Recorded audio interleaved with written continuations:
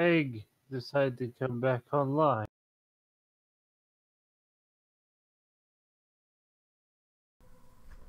Yeet it is then. Alright, I wonder if Giz is gonna join or if he's just going to, browse or whatever. Let's see. Let me pull up my notes for last session and see what I can remember. Because I think all of you were headed towards the silk farm. Oh yeah, because you guys all fought some bandits who had some moth eaters and some chains. You met some deep gnomes. And so far you have uncovered that drow were posing as normal elves wearing makeup. So far you've only met the males. You've uncovered the whole underground deep gnome society, which you can visit at any time. They appear to just live underground. And there's a wide variety of moth eaters that keep attacking you. I honestly think there's something going on with those drow now. Come on. They have all those goddamn moth eater corpses. Only one of them apparently can't truly die. And they're hiding their identity.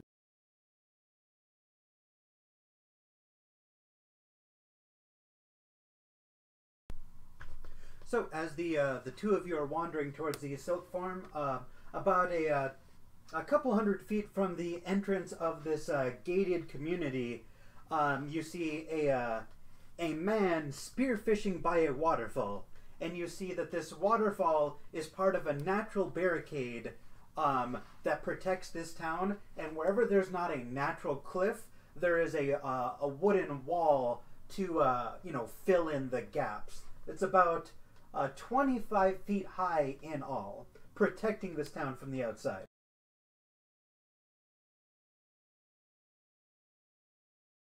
Damn. Wait. Is this... Fuck, what's that waterfall's called? Everest or some shit? Pardon? Oh no, it just made me remember a actual real life waterfall. It's like a freaking wall barrier, and it's very popular.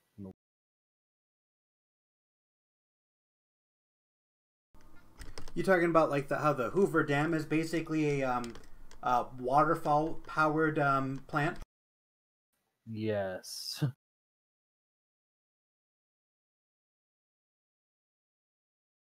No, Niagara Falls. My God, what? I'm still waking up.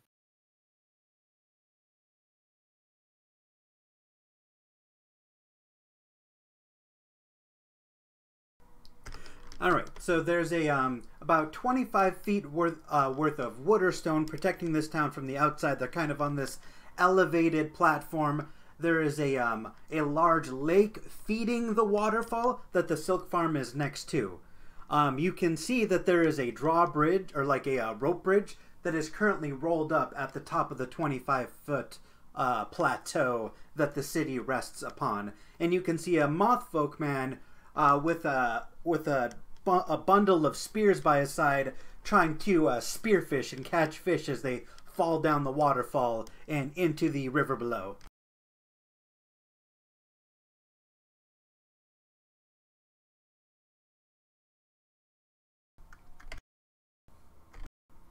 Hmm.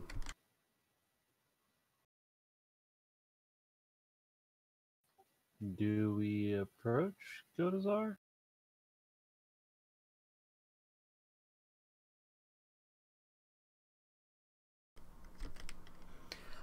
You're flanked by dense forest on either side. There's a well-trodden path. Hundreds and hundreds of footprints must pass through this path on any given day. And you can also see cart marks going to and from, all of which stop right below the rope bridge. You can tell by the frequency of cart marks that this is probably a trading hub, but they force everyone to stop at this steep plateau.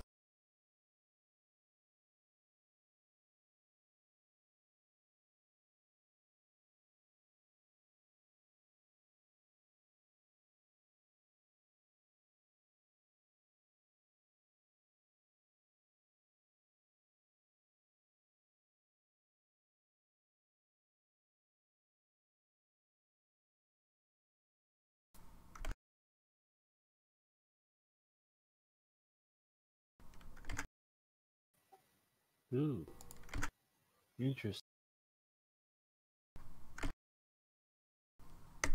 Do you tell your ally about the dream you had?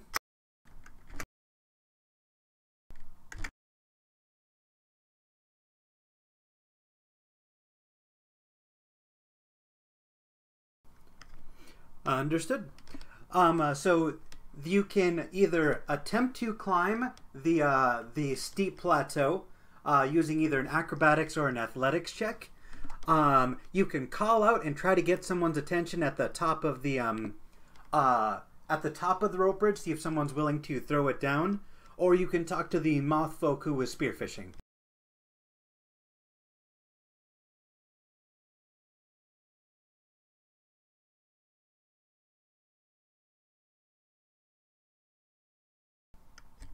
Also, keep in mind you have a tiger. Your little moth folk companion is still like 6 feet tall and out of his cage, and he's just rummaging around looking for plants to eat.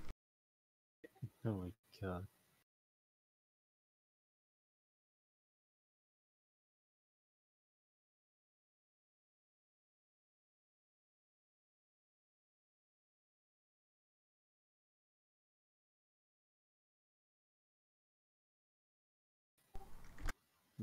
Vastar's gonna walk up to the bridge, just kind of call out to somebody, going, "Hello there."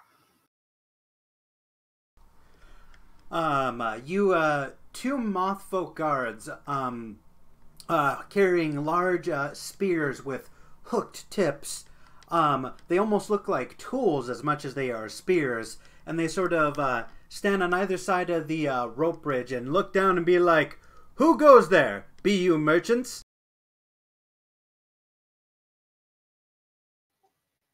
No, we are escorts from the Princess Azure Topaz. If you are on business from the princess, let's see those badges. I show my badge on my robe. You see them pull out some telescopes so they can closely investigate those badges without descending the 25 feet. They say, looks authentic. May as well. Friend of the princess is welcome here. Let's hope this war ends eventually. And they throw the rope bridge down so that you can climb up. I start ascending. As you get higher and higher above the rope bridge, and you kind of get over the roar of the waterfall, you can hear shouting and jeering in the town hall, but you can't immediately see what's going on as these bizarrely arranged random houses are kind of blocking your view. It doesn't look like this city was arranged on purpose in like a grid. It looks like houses just kind of sprouted up one by one over time.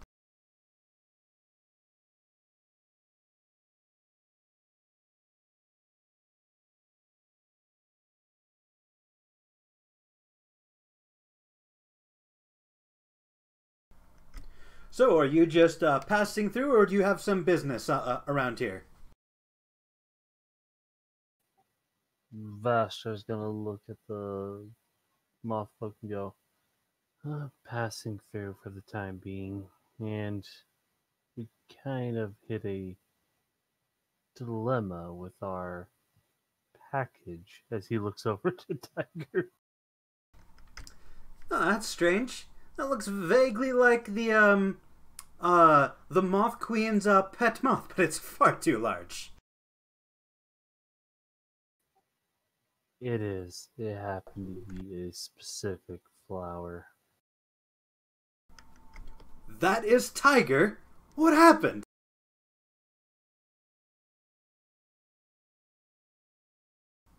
He was fed a flower that had a enlarge spell ability on it. I'm not sure if Queen Mori would love that or hate that. But I think it's best to bring him back down to normal size before you bring him over. Let's not risk another outburst. He should be fine. He'll turn back to his normal self in several hours. It's a 24-hour effect. Yes, yes. Spellcasters can go wild sometimes. Not always the most consistent bunch. As they escort you deeper into the town, you get farther and farther away from the roar of the waterfall, and you're able to see that there's a large crowd gathered in the town center.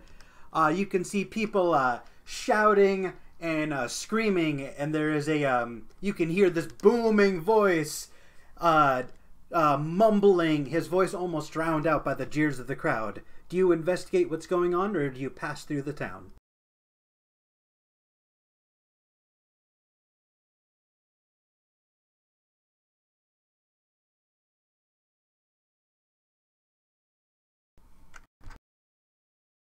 Vashar's gonna look over to the Moth folk and ask, "So what's with all the commotion?" You most of the people are too busy shouting at what's going on in the center, but there's a small child who's hopping up trying to get a better view, and he turns around and he's like, "They found a heretic! He's going to be branded!" Dope.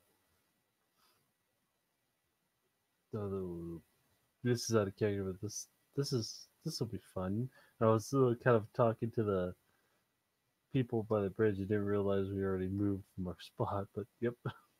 Well, a heretic, you say? Huh.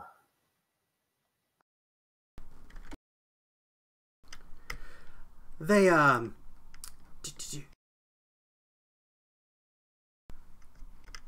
sorry about the wait. No problem.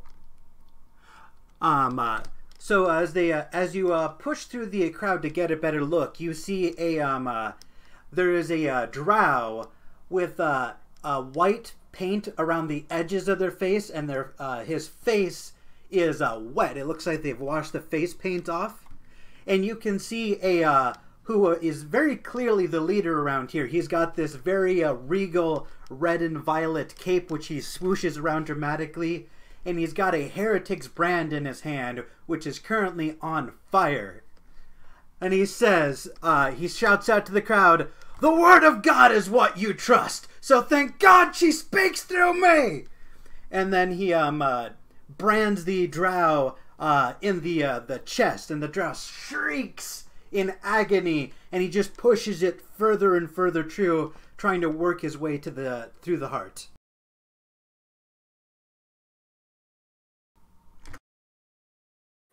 Hearing that from that one guy, I'm going to approach and go, "What is the one true God's name?"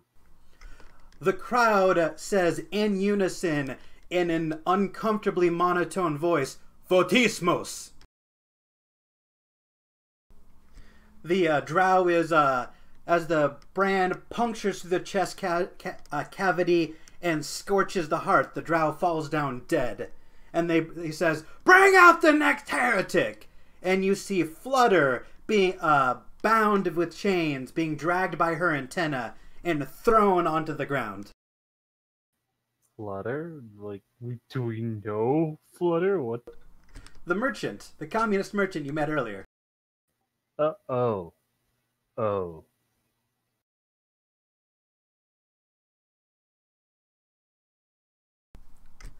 This heretic wants to bring revolution to our peaceful, kind-hearted town, and she will be punished. You see Flutter looks over at you guys and she says, "Help me!"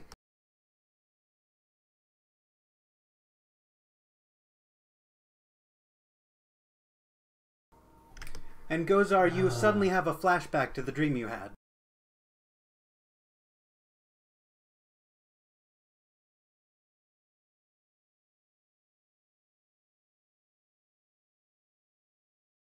Yeah, it does look like an execution, doesn't it?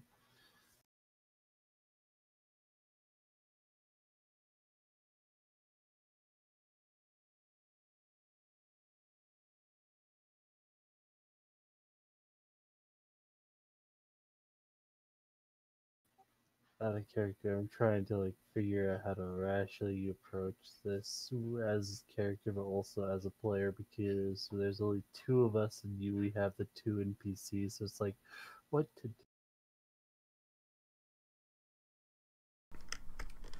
You clearly have misread her books, fake believer.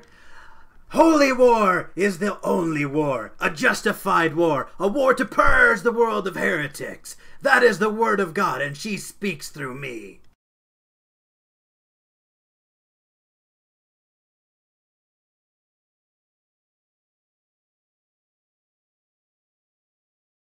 Can I roll an insight check on this bastard? Absolutely. Photismos, of course. I hear her calling directly into my mind. Every day, every night. Her words grace me. That's not going to help me at all.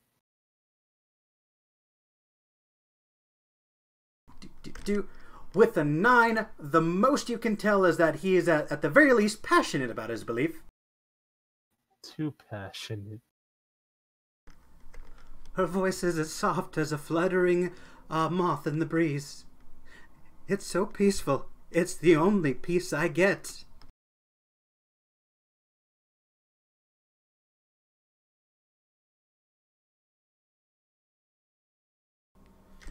Yes, that does actually match what you the voice that you heard in your dream. But in your dream, she did not tell you to go around rounding up heretics and branding them to death. In fact, quite the opposite.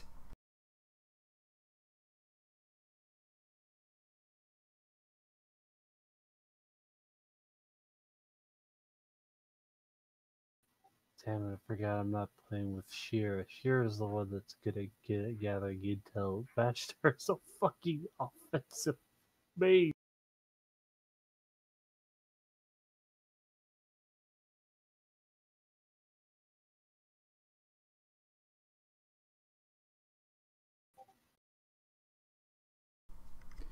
You do not question the will of Photismos.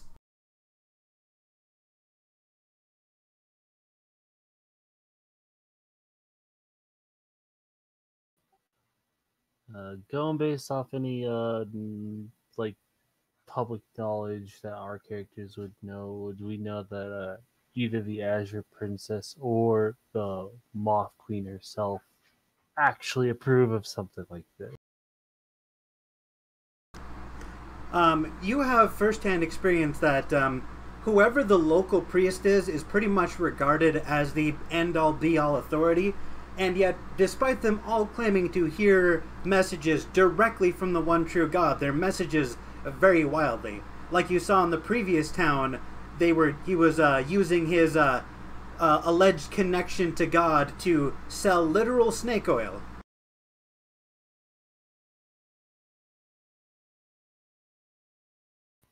So that's not going to help me at all.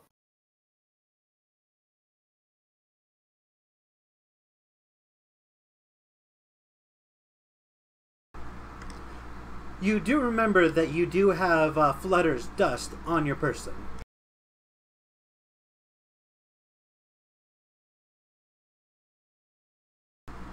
Oh, because I was like, I'm not questioning her, I'm questioning. She speaks through me. You cannot question my motives without questioning God's.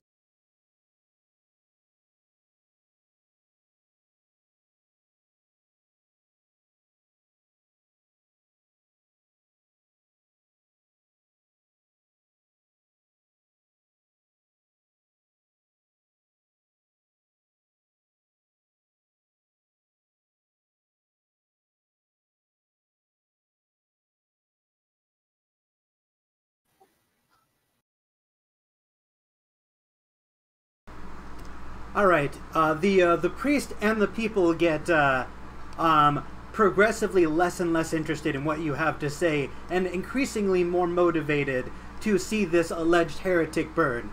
You're going to have to intervene or let things play out, because this conversation is not productive. Well, it's just the two of us, and we're like limited to what we can do. You do When it have comes Flutter's to- dust, remember. Yes, but that will only probably cause problems because if we poof her over to us, it's gonna cause them to look at us more. Ugh. I'll have my hand dipped in some of that dust in case like they try to execute her just to kind of bail her out. But I don't know what else to do outside of that. I'm trying to find a diplomatic approach to this. Well, think about the situation. Think about what these people believe and what they're motivated by. What do you think would talk them out of it? I might have something, but I'm not a very deceptive person. Let's see how this goes.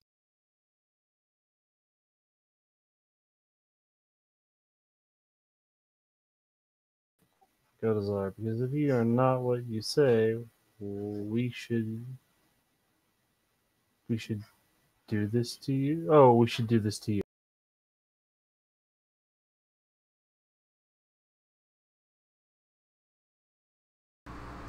You can absolutely make a religion check to see if you can't get some sort of connection to your god.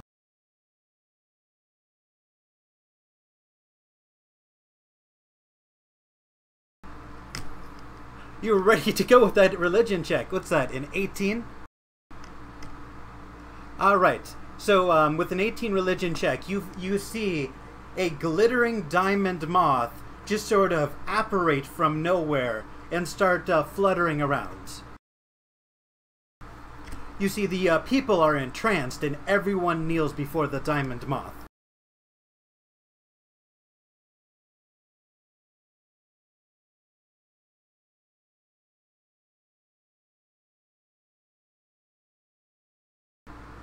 And the moth does land on your finger.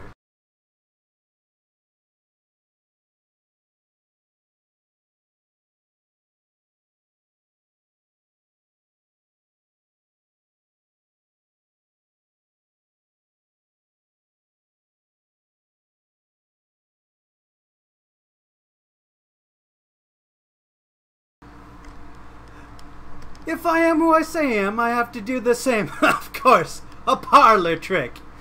It's nothing that something like me, a true believer, can't do. Watch and learn. I'm going to roll religion. Oh, this I gotta see. And with a whopping 7, he holds out his own finger and nothing happens. You now have advantage on any persuasion checks you would like to make. Nice.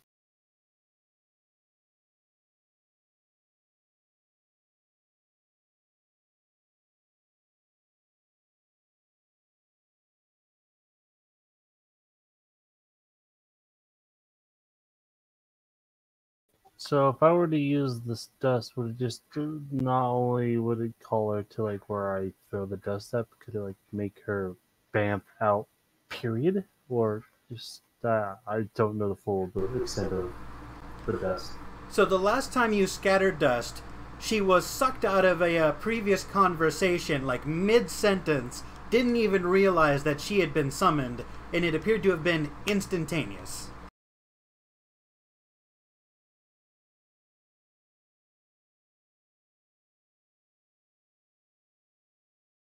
Alright, and she bamfed herself out after that whole interaction with her.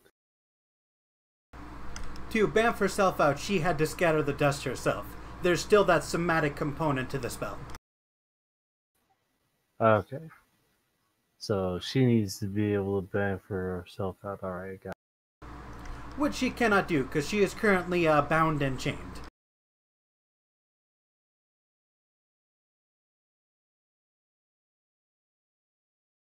I still have a plan. This will like especially with that advantage, this will definitely play to it. But right now, I just gotta wait.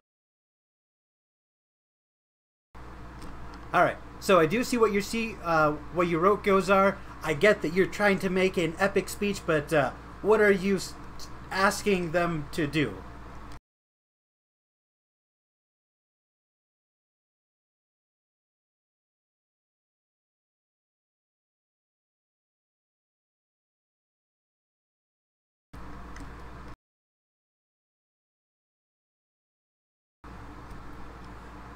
Okay. You see your audience is captive. They are paying attention, but they're not about to abandon their faith or abandon their leader right here, right now. And your impassioned, lofty speech about peace and harmony has been heard and possibly even swayed a couple of hearts.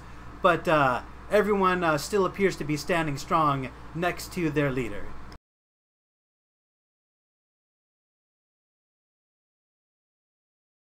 Alright, so what I'm doing is if he goes in to try to kill her, I'm going to drop the dust Vash behind myself to be able to bamf her right next to me, and I'm basically going to imply that this is the will of Fatismos. Sounds like a plan. You see, the leader of the people say, "Ignore them and their tricks," and he thrusts the burning brand directly into Flutter. And before he hits her flesh, I'm dropping that dust. So are you like scattering that behind you, or are you trying to like sneakily sprinkle it behind you? I'm trying to like sneakily scatter it behind. In a poof of glitter, Flutter appears behind you. The people were all looking at the execution, and they just see their leader thrust the brand, and they watch as the victim just sort of apparates out of existence in a poof of glitter. And they do not see her appear behind you. And Flutter isn't about to give herself away. She clings to your back and hides, folding in her wings as tightly as possible. I hand her the dust, some of the dust, and basically say, "Don't make me regret this." She whispers into your ear, "The revolution will not forget this." And she throws the bag of dust into the air towards the lake. And as it disperses into the water, she poofs into the lake and starts swimming below the surface and out of trouble. As she's gone, Vashos goes, kind of steps forward and says, "This apparently is the will of Fatismos. She was not meant to die." Make a persuasion check with advantage. Swear to God, if I roll low with that advantage, I'm going to be pissed.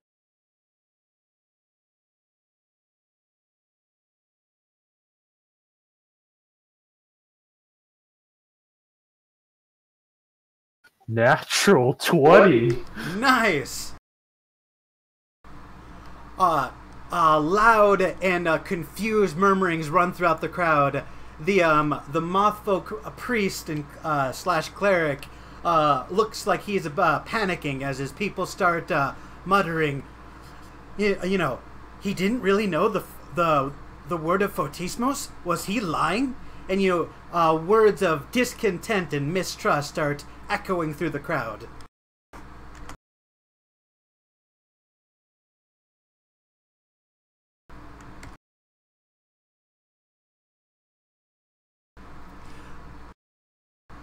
Let me make an intelligence check for this man, actually.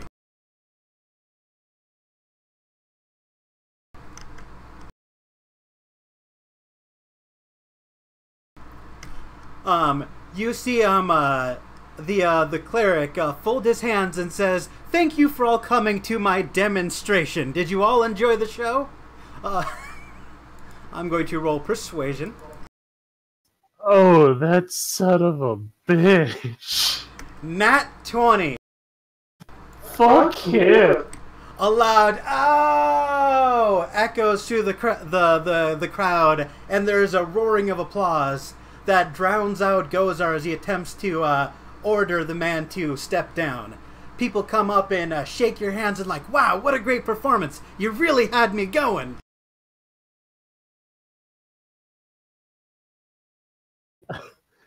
I was gonna say, should he get disadvantage, but honestly, this is too interesting. The fact that he turned the tables on us. Jesus Christ.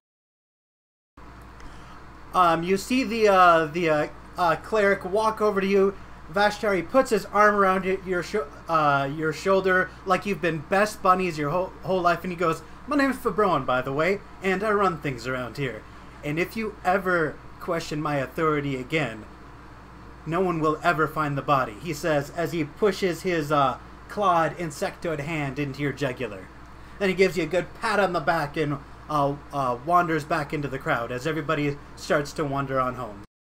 Before he leaves, Vashtar grabs his arm, basically says, "I can say the same about you, friend. After all, I am a very powerful mage. No one will definitely find your body when it disintegrates to ash."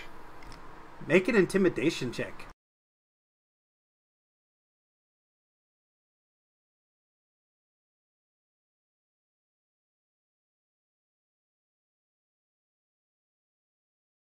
Damn, that's the one thing I'm not proficient in. I should have had that as a proficient. 11, it's not going to do much. He pats you on the shoulder and goes, "You can certainly try."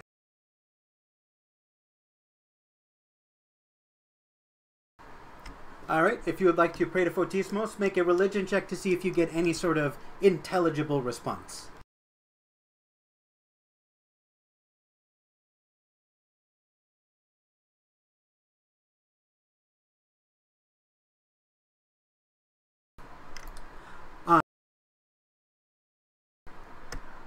You hear a whispering in your ear that only you can hear.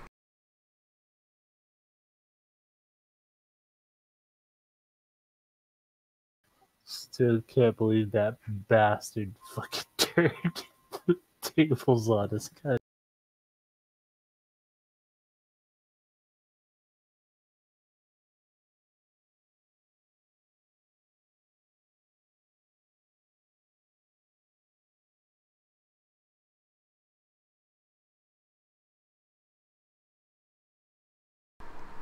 And with that, the diamond moth flutters out of view as if out of existence itself, and people go back to their day-to-day posts.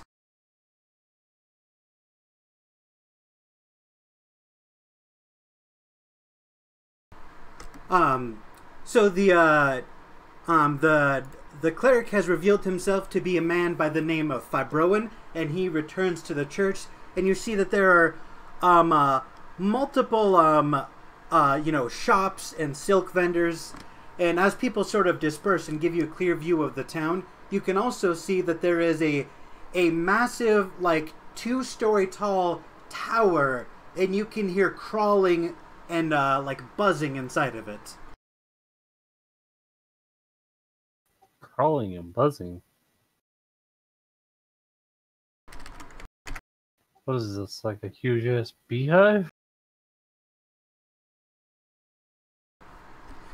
The Fibroan grabs his spear with his banner on it, whooshes his cape, and goes dramatically goes back to his church, winking and chatting with people as he goes, the wind blowing his banner and his cape dramatically.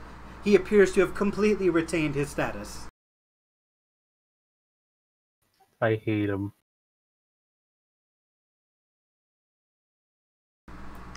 So you can go to the church, you can go to the market, you can go to the this strange buzzing structure, or you can continue on your way. I think I'm gonna go to the market. I want to see if they have any magic books or maybe something I can purchase.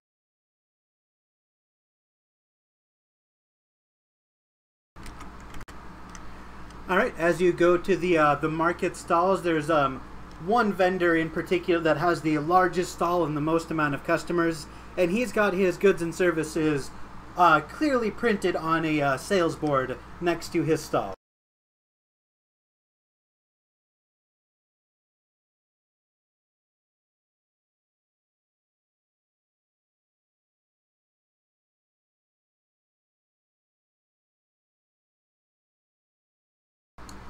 And you hear him call out, "Silk and silk-based goods and a couple of miscellaneous goods I've found along the way. Come on, come on!"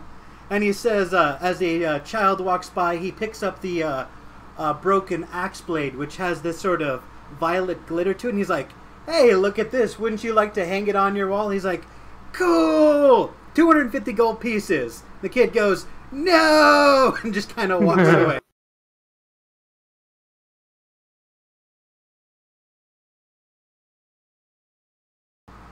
The only item that he typically sells that he's currently sold out of is a polymorph potion, which he has crossed out with a red line.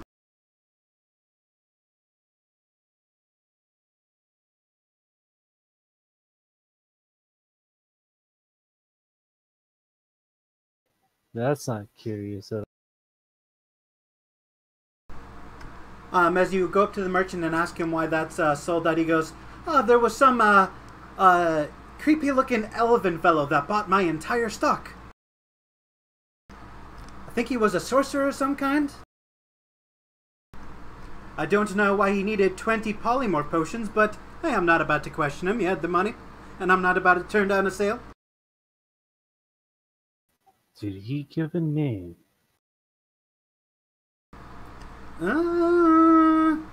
Not that I can remember. He was a pretty shady individual. Didn't do a lot of talking. Kinda just pointed at the menu and said, "I want all of them," in a creepy voice.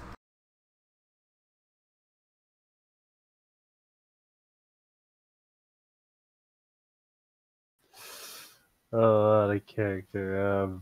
Oh. God damn it, I know who it is.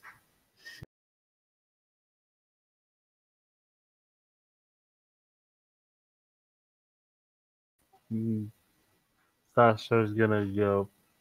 Did he say why, or did he just take them and pay you? Well, he didn't say why, but he did have a handful of other elves with him. And you know, what's interesting is I don't really see a lot of elves this far close to the Mothfolk Kingdom. He didn't say what it was for, but he gave one to each of his men. They were all carrying merchant supplies, but they didn't offer to sell anything, which is strange.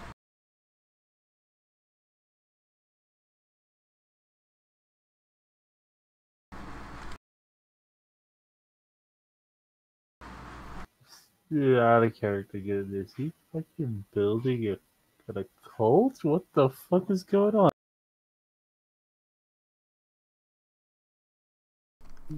Gosh, I was just gonna take this into account, kind of like note it in his head, and start wondering what he might be up.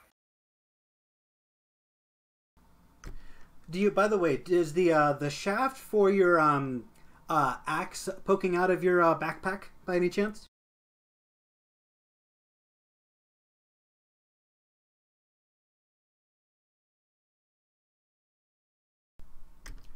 Vesture, are you the one who was assembling the axe? No, if I'm not mistaken, wasn't it? Fuck, who was it? It was It was either you or Goran, so it must have been Goran. Goran. Yeah, definitely Goran.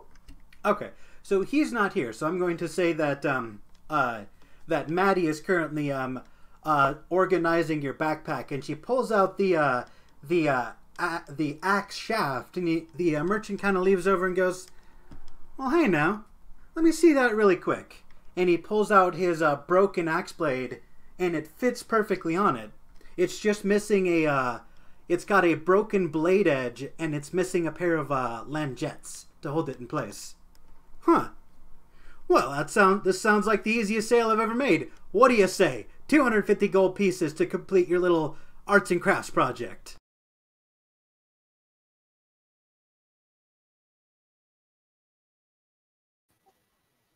I got to say, I do not have that kind of coin. How about you? This is out of character, by the way. Yeah, I don't have that amount of coin. You hear the merchant kind of lean over and say, "You know, the church is always looking for work, always on the hunt for whoever Fibroan declares a heretic. You can make some good money doing a little bit of hunting. They're looking for one in particular, paying a pretty penny for it. Not saying anything, you didn't hear anything from me, but something you could keep an eye out for." Up the price on travelers? I don't know what you're talking about. My prices are as fair as anyone else's in this city, and that is an incontrovertible fact. Absolutely. Roll insight. Oh, Jesus. You're 100% certain that his prices are equally as fair as everybody else's, and you look around and see that everybody's prices are hilariously inflated. You can also see that beneath the paper that has the prices listed on it, there's like a curl in the paper with another sheet underneath it. Oh, this bastard.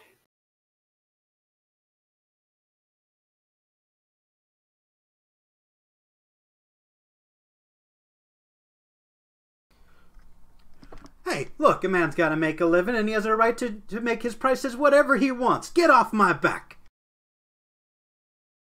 Vastro's gonna look at him going, that's fair, but we seem to have the shaft for that broken blade, which kind of makes me think that being as we are half owner of the weapon that this to the piece of that blade, shouldn't the price be more should be lowered? I cannot talk. If you want to negotiate, you can certainly make a persuasion check.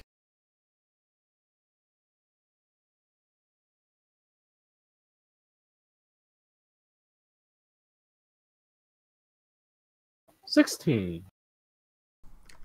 He leans in and kind of waves your head closer to his. I lean in. Listen, the church is putting a high tax on everything. They take 80% of everything we make. I'm just trying to make a living here. But you guys look like you know something that the rest of us don't. So for just you, maybe I'll knock a little bit off the price. Say I give you that blade and let you complete that little craft project. What are you going to do for me? Maybe we can work something out. What do you have in mind? Fibroan has just been declaring people as heretics at random and no one's willing to question him. I'm not saying I want the man dead, because that would start an absolute fucking riot, but maybe just weaken people's confidence in him a little bit, you know what I mean? Vasha hears this and goes, I'll definitely look into it. This should not stand. As far as the taxes are concerned, it all goes into his treasury at his house. Money goes in and never really seems to come out. But we do see a lot of sketchy people go in and out of his place. And that includes that sorcerer fellow I met earlier. Vasher will just narrow his eyes, going, if you had led with that, I would have actually told you it would be done immediately.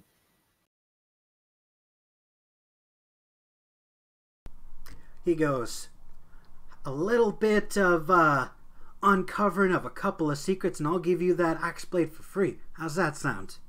Deal? Vasher holds out a hand to go. Gozar's taking the deal as well, so we're both going deal. He crosses his arms and shakes both of your hands and goes, now get this done before he declares me a heretic too. I don't want to be next. Alright, time to do some investigation, Gozar.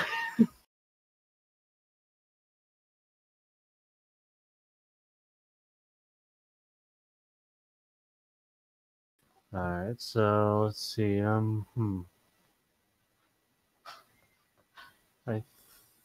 think what I might want to do is ask around about the guy, like get more information on him from the people, get their opinion as well.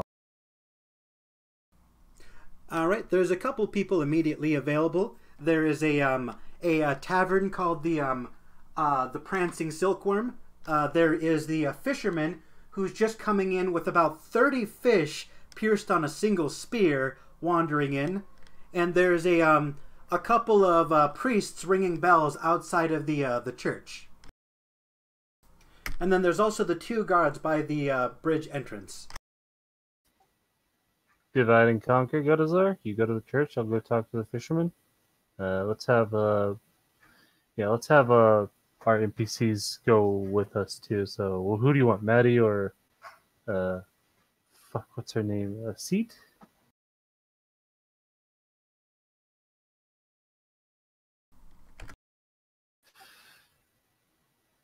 Yeah, so you'll definitely need somebody with muscle. Take the barbarian motherfucker.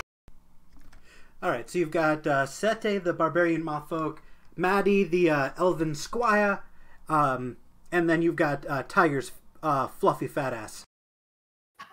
Actually, I think I'm gonna need the barbarian. I like the squishy one, so take that. Oh shit, Ivy! Ivy's typing.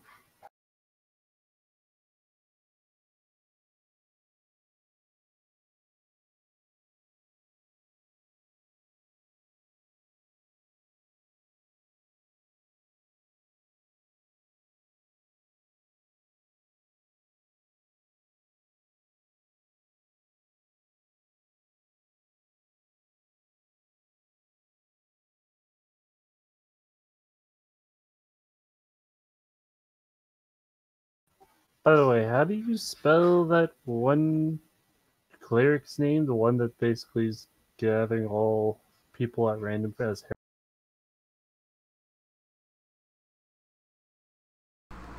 Fibroin,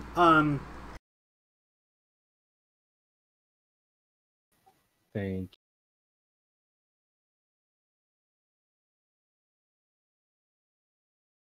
you. those are the NPCs' names.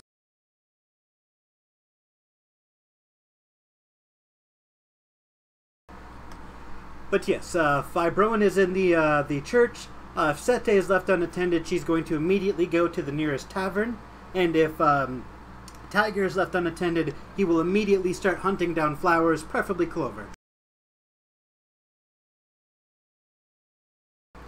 Alright, I got a Sete and we're going straight to the fisherman. I'm gonna drag Sete with me. All right, as you take Sete kicking and screaming away from the tavern, going, It's been a whole day since the last time I've been drunk. Why do you hate me?" She woke up an hour ago and she's still drunk from last night. Sober up before you go drinking again. But I haven't been drunk since the last time I was drunk. Have some mercy. You can drink later once we're done. She kind of slaps herself in the face a little bit to try and wake herself up. But she does reluctantly come along, and as you walk over to the fisherman, he just, he's walking pretty jovially while everyone else in here seems either bored or relatively stoic, and he's whistling a jaunty tune, and he's got a whole bunch of fish on a very large spear, which he's carrying around with ease, as if it weighs nothing to him.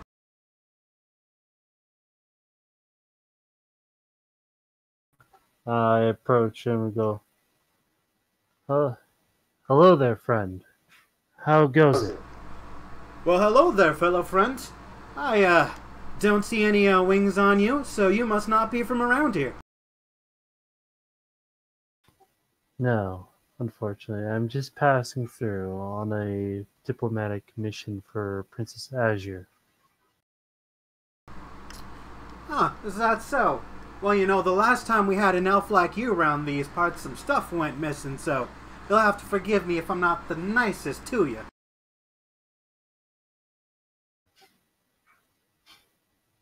I'm actually searching for this elf to see if it might be the same person we both know.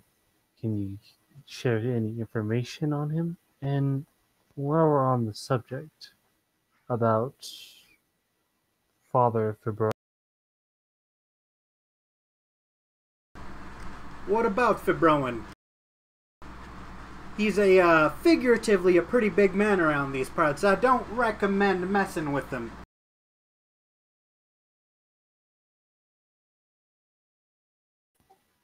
I'm just a bit curious about his motives. The way he was handling today's ceremony, the branding of the heretics seemed more of a execution than a branding.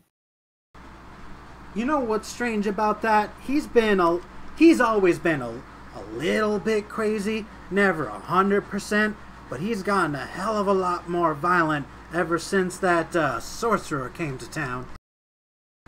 He's like a completely different person.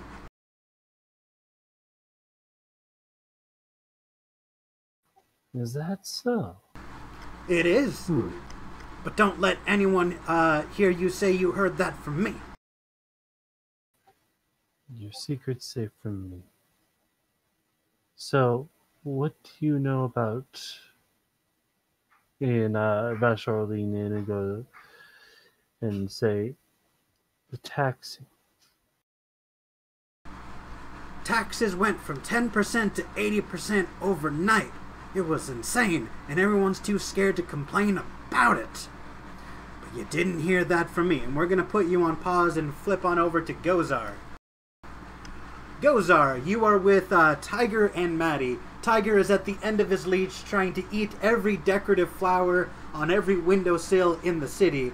And where did you say you were headed off to? The church. The church.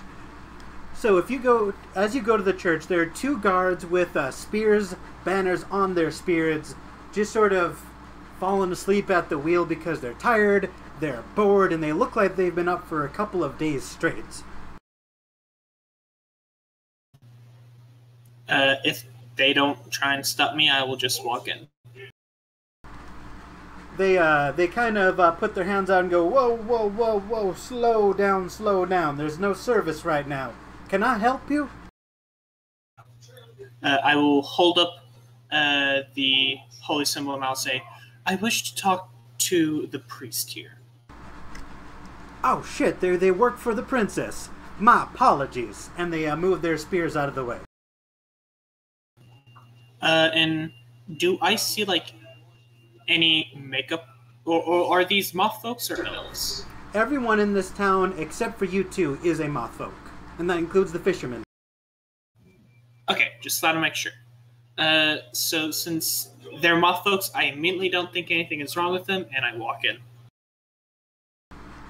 Alright, as you walk in, this is a beautiful church. Silver and gold inlays, marble statues, and there's a podium at the front made out of the finest mahogany and redwood. All of the pews are padded with silk padding. This is a luxury establishment. It's the nicest place in the city. It borders on being as nice as the castle that you were in Azure Topaz's place. I would like you to make a perception check as you start looking around.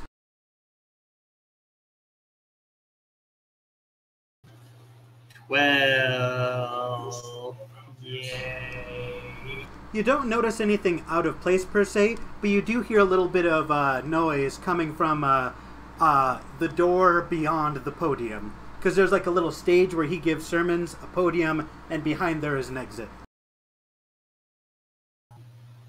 Do I see, this, other than windows, any other exit to this ring? There's the stained glass windows have latches, which appear to have been welded shut. And there are also exit doors made out of with us heavy cast iron like doorknobs and locks, and the locks are also welded shut. Do those doors look like they lead outside or to different rooms? They lead immediately outside. Okay, so plot-wise, the only way I can go is... It appears that the exits have been sealed, except for one that is kept with armed guards at all times. Okay, then I will make my way towards the back room. I won't open it, but I would like to see if I can't hear anything strange. All right, make a perception check.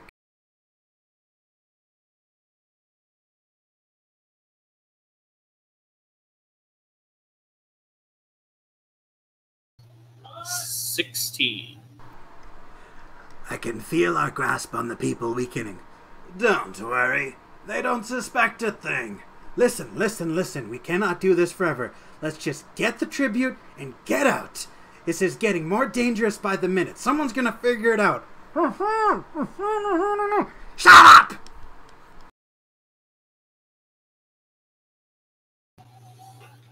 Does that muffled voice sound like familiar? Maybe the father's voice. Player-wise, you know what I'm going for. Character-wise, he probably doesn't know, but he might still be able to pick it out, just in case. If you mean that you're trying to decipher whether or not it's Fibroan, you've never met the man yourself, so you wouldn't be able to pick out his voice. And as far as you can tell, it doesn't sound familiar to anyone else you've met so far along your travels. Okay. So, the only information I currently have is two people are in there. One is what I presume to be Father Fibroan, and someone else who I do not know, with a person tied up, correct? You can hear three distinct voices and then a muffled voice. And the three voices are talking to each other in hushed tones. And you can hear them starting to walk towards the exit. And you hear some quiet whispering, and they go, "I'll take care of it, I'll take care of it, Jesus!" I would like to quietly back up and kind of like head towards the like the front pews, but try and get as far back as I can, but still be facing forward. So if they open the door and see me, they don't think I was trying to leave. So they think that I would just have walked in. So, the pews have high backs and like a little cubby beneath them to give themselves foot room. So you can either try to hide inside of the pews, or you can just walk back by the door and pretend you're just walking in. I'd like to act as if I'm just walking in. All right. You hear them coming in advance, so you're able to get over there and start walking forward slowly without an issue. I would, however, like you to make either a performance or a deception check to make it to hide the suspicious look on your face.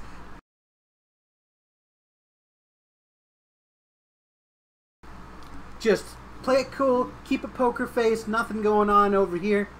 Performance or deception. Well, I know I'm playing the charisma character, but I'm going to tell you now, these are both the same and they both suck ass.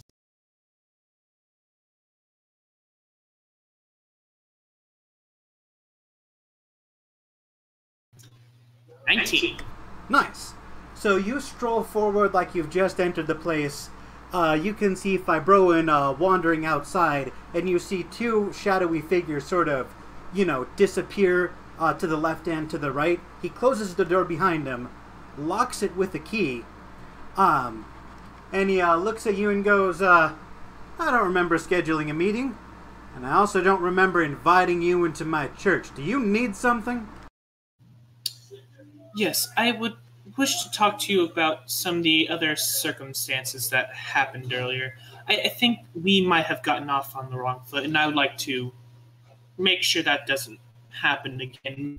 Maybe we can make amends. You see him swagger up to the podium like he owns it, slams his hands down, dramatically, and he goes, "Well, I'm always happy to talk things out. Come forward. Maybe we can, work something out." I'm going to walk up, get right next to him, but I will not go into the back room with him. And as I get up there, I will say, I think talking here would be best. No?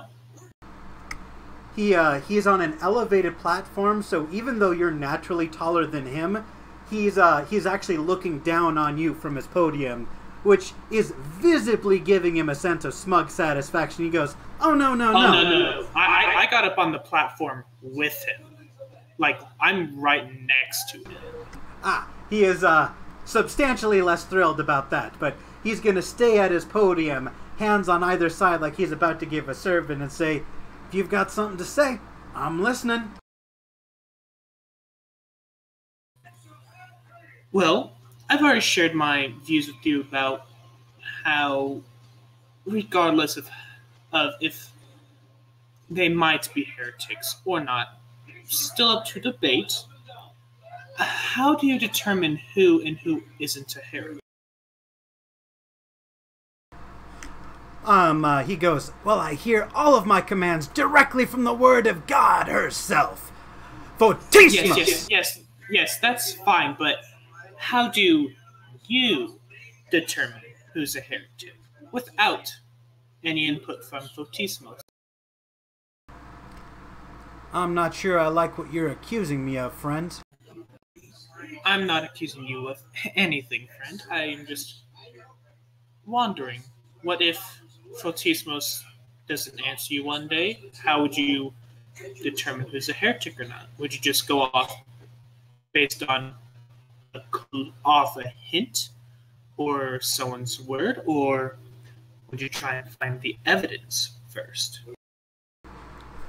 Well, you know, anytime somebody acts out of line, I find it rather suspicious, and I don't particularly like it, but I'm a man of evidence and I don't jump to conclusions, so I always ask God first.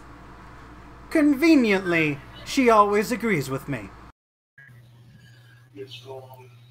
Again, without the input from Fortismus, how would you determine who is guilty and who is not?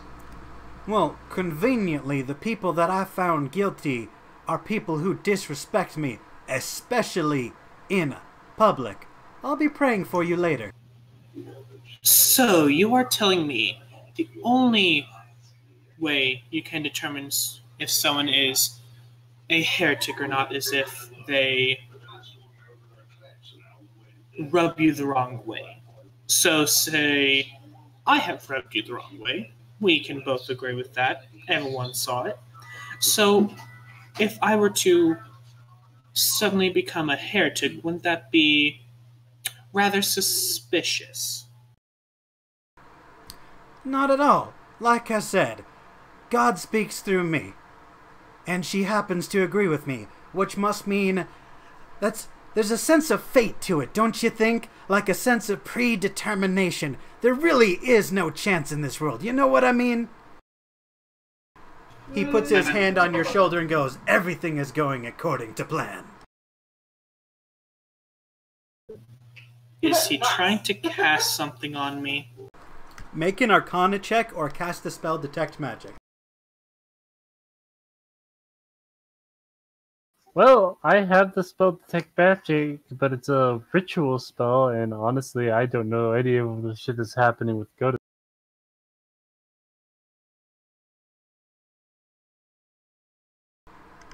Alright.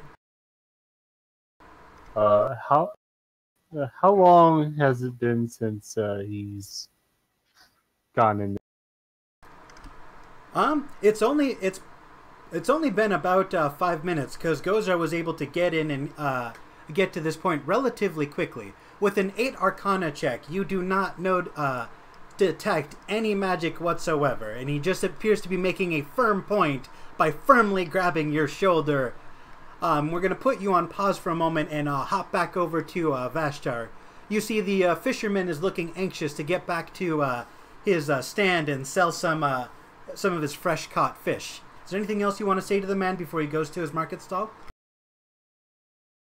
No, I'll let him go. I'll say, thank you for the information you have provided, sir. Anytime. And one more thing. I think I saw your friend headed towards the church. I see a lot of people enter there. I don't see a terribly great many people leaving. Hearing that is going to cause a little suspicion and concern as Vashtar nods and starts making his way over to the church. As you walk towards the church, and the guards are going to cross spears and be like, "Another one?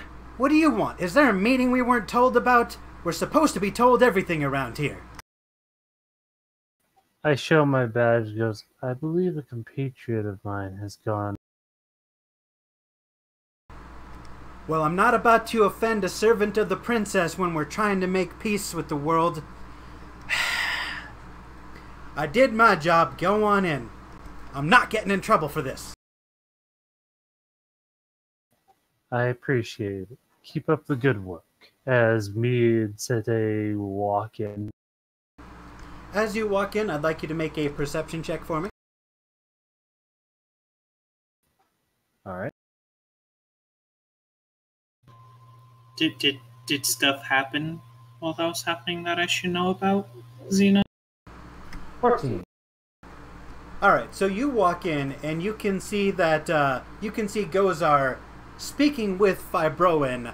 Fibroan's hand is on his shoulder, and he has to reach all the way up just to reach this bugbear's shoulder. You look around and you have this vague sensation that you're being watched, but you don't actually see anything present or anybody watching you.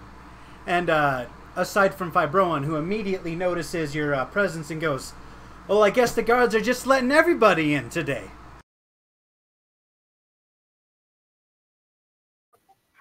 It would appear so. So, I'm sure, I hope my companion hasn't caused too many problems. Of course not. We were just having a friendly chat. And he gives you a friendly slap on the chest, Gozar, and says, "Isn't that right, friends?" Am I under the effects of any spell that would make me charm? You feel completely fine, and your head feels clear. In fact, you're clearer than it usually is by a substantial degree, most likely because of that confrontation with Fibroan.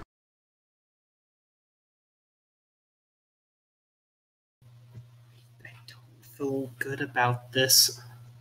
I'll just look at him and just be like, I feel like we have a bit more to discuss.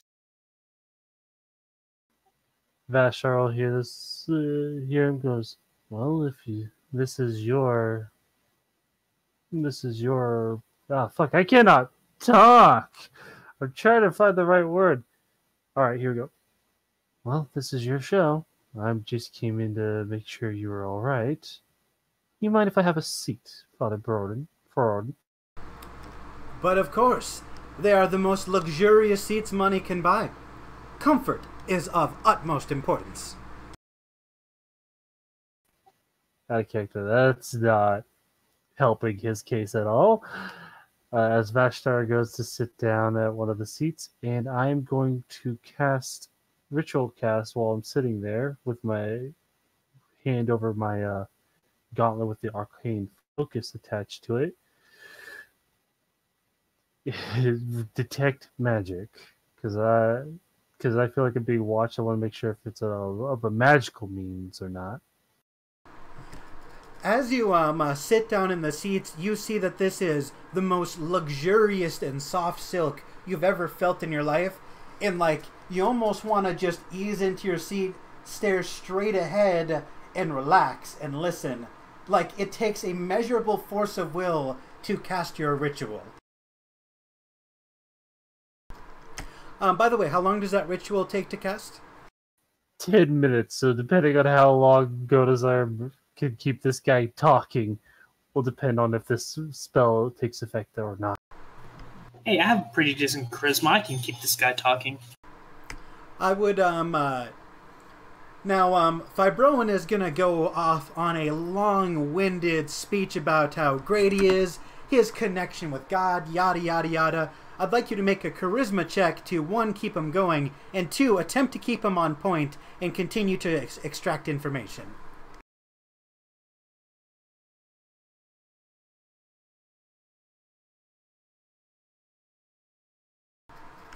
Alright, so you get him to talk for about 5 minutes straight. He doesn't really say anything particularly relevant, and he's kind of derailing, and he looks like he's trying to find an excuse to leave, and he even motions to get around you.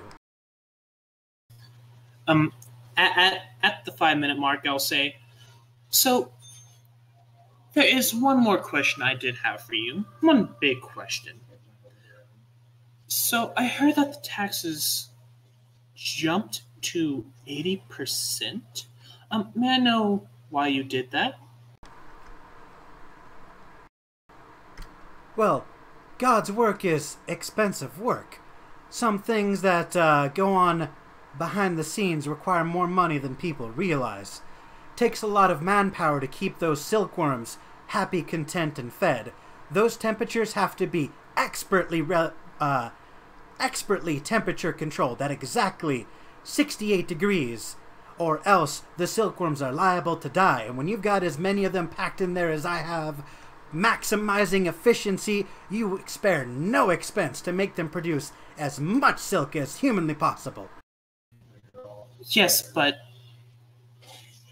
other than these silkworms, which I'm pretty sure before you increased the taxes, they were still living comfortably, perfectly at the tax you were at. So where's this other 70% going? You misunderstand. When I arrived, it was just a casual farm with maybe 50 or 60 silkworms on a plot of land. That is not what I'm meaning. Where's the other 70% going? To the silkworms. I built that 2-story tall. Sir, I do not trust you. I am sorry, but it is really hard to trust you. Last time, where is the other 70% going? It is going to the silkworms, and that's all I have to say about it.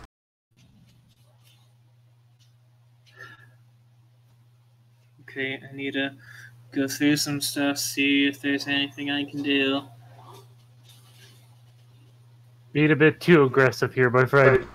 I'm gonna put you on pause.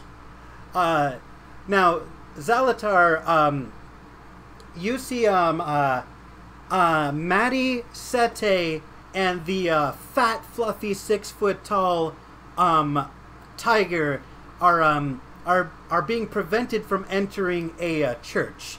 You were sort of in a fog, not really paying attention, and you find yourselves at the top of a steep 25-foot plateau. There is a lake beside you that feeds into a waterfall, and you are surrounded by moth folk. Your friends are not present. You kind of wake up out of your exhausted days, and you see a bunch of vendors and peaceful people wandering around you. What do you do? I think you went to go get some water, so I don't know if he heard any of that. And yes, Maddie, Tiger, and Sete were not allowed in because they did not have a badge. Maddie did have a badge, but she lost it. God damn it, Maddie. Honestly sounds like her, though. If Bashtar finds out, he's going to scold her. All right. While the conversation is deteriorating, Vashtar, you can see that time is running out. You've had like 7 minutes. I'd like you to make an Arcana check to see if you can rush the spell at all and get this thing out before this things deteriorate even worse. All right, here's hoping.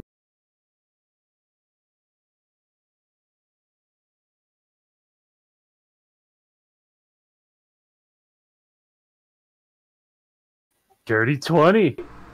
All right.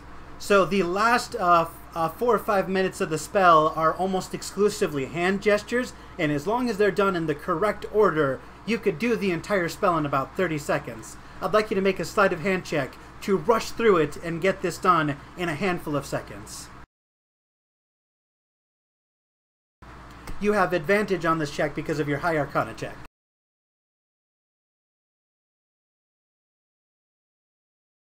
Ah!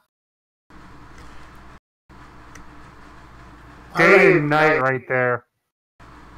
It is unfortunately going to take you the full 10 minutes to get this done, so it's up to Gozar to drag out this conversation another 3 minutes or so. Gozar, you are still talking to him. You can see your friend rapidly going through hand motions, trying to cast some sort of spell, so you know that he's trying to accomplish something relevant. Yes, so...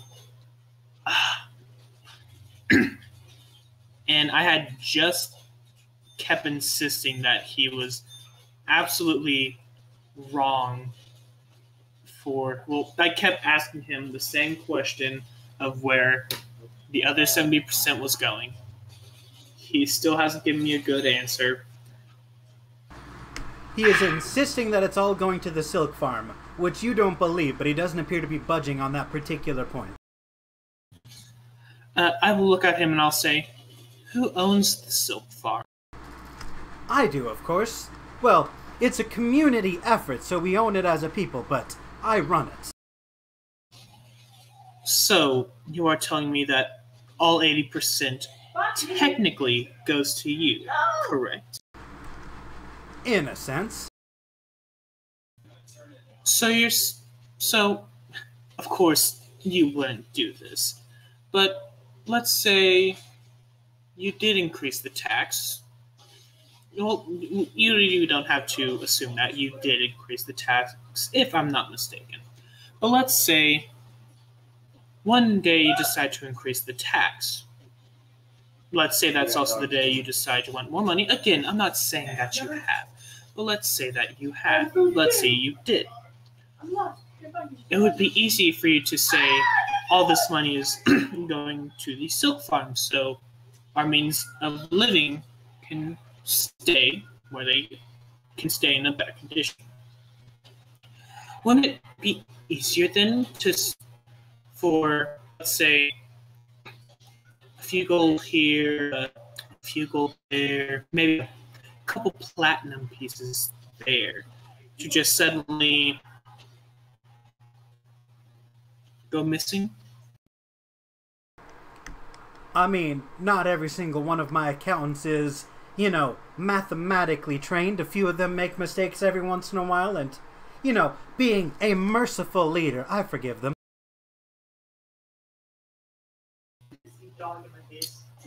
I'll just nod my head and say, yes, I see. So these behind my back, I'll have like both my hands like kind of behind my back, and as I say accountants, I do the finger quotes, and I'll say, so your accountants have been maybe losing a few here and there, maybe lining their own pockets, or they simply misplaced them. Who is your accountant? Well, I brought a team of accountants, if you will. I keep all of them close at hand. They keep track of my coin. Would you like to meet them? Not at this moment. What I would like to know is, how long have you been here? I was born here. Yes, but how long ago was that? I am 45 years old. And as I start realizing that he's kind of getting shaky on his own history, I'm gonna be like, so, how long ago did you say that those people came in and bought all the polymorph potions? He said it was about a month ago. Somebody came in and bought all of the polymorph potions. It was a suspicious elven sorcerer and his gang of elven friends. Okay, so I will be. So, you weren't at a shop, let's say a month ago, and bought 20 of a specific item? And why would I need 20 potions? And I'll just look at him with the grin on my face and I'll say, I never said what you bought. So, Mr. Dark Elf, where is the real father? At that moment, Vashtar, you're finally finished casting your spell, and you can see just this wave of magical outlines appear over everything that is magical in this room. The entire room is glowing, including a humanoid figure now glowing next to you, holding a crossbow to your head. I'll instantly cast Mage Armor on myself, and I'm going to also cast, because this could work, it's an action and a bonus action, cast a magic weapon on my short sword, giving it some magical benefits now, as I go for a swing at that person right next to me. And pause. Zalatar, are you ready to join the group? I think we might need you, buddy.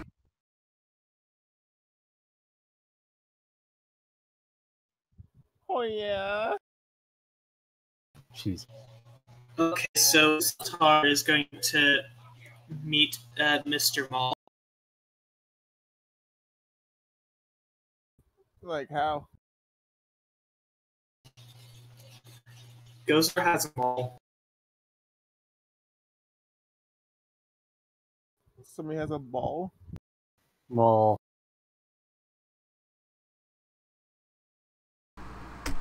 Zalatar, you saw your friends go into the church. You know your friends are in the church. Do you go to the church?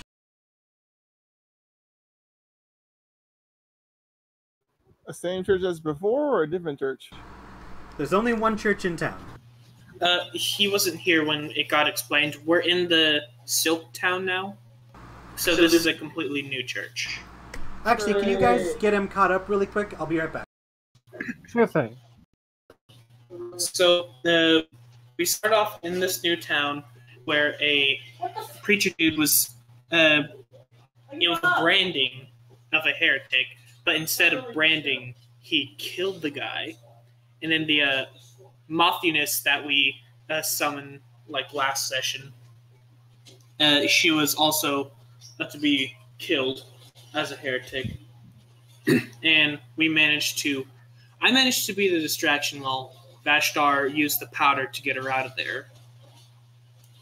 And we were rolling really good to convince the people that this guy was not who he was. A fake, basically. And then he said, well, thank you for coming to my demonstration today, people.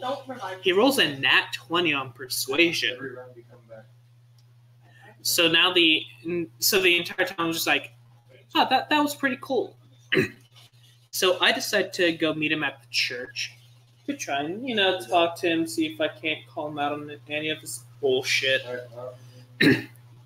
And we just happened to stop by a shop on the way where we found a broken axe head for Goran's axe. And we also found out that he was sold out on polymorph potions. Then we cut to Vashtar. He was talking to a fisherman dude, and he happened to mention that everything went to shit like a month ago when, like, basically overnight, the priest decided to increase the taxes to 80%, and that everything is just like very bad. And so I immediately connected the dots. Of course, Gozar didn't know any of that because he was at the church. And so eventually Gozar managed to talk long enough for Vashtar to get there. And as Gozar was finally putting stuff together, he was like, this man is under the effects of a polymorph potion. And so now he's like, this guy is not who he says he is. I'm allowed to kill him because he is impersonating an actual person. Anything we got, Vashtar? And is kill everyone inside the fucking cast. No, it's what I can gather is that his plan is to basically get all this town's money, probably kill off the actual priest, and then make it look like a suicide. So then he can basically get off scot-free. Yeah, the polymorph potions are probably being used to disguise the Dalbazar, a adversary I built into Vashtar's backstory. It's someone who killed his mother. Your characters don't know this, of course. And he also has a following. He has a group of elves that are at his back. And they have some of the potions as well. So they're probably disguised. And, of course, Gozar was quick at realizing that the player himself was quick at realizing, oh yeah, these people are not who they say they are in the church, and he kind of caught a secret conversation. I forgot, who has the brand? Was it you, Zalatar? Yes. Yes, I do. Okay, if you can manage to get me that during combat, I do have a plan with it, okay? Thing is, if he's charismatic enough, he could easily turn this around and be like, oh, they're heretics. They entered into my church and they attacked me and they took my own bread and branded me a heretic. But here, if the polymorph potion works anything like the spell, the moment he takes any damage, he gets turned back into his original form. That is very true.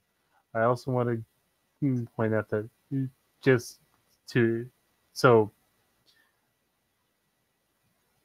I don't know about his followers, but Dalbazar is definitely not a dark elf. He is a high elf, but he is, character-wise, how I built him, he's kind of on the... He lives up to the sorcerer's archetype of wild magic. He's unhinged most of the time. He's crazy. Yes. And he thirsts for power. So, hell, he wants... How I originally set him was set the rules of magic in Celestis for what I was writing down. Magic requires one's life force to be able to cast. The greater the magic, the more taxing it is on the person. If it's too great, they could die. Wild magic is something that's so dangerous and powerful that it could kill the caster.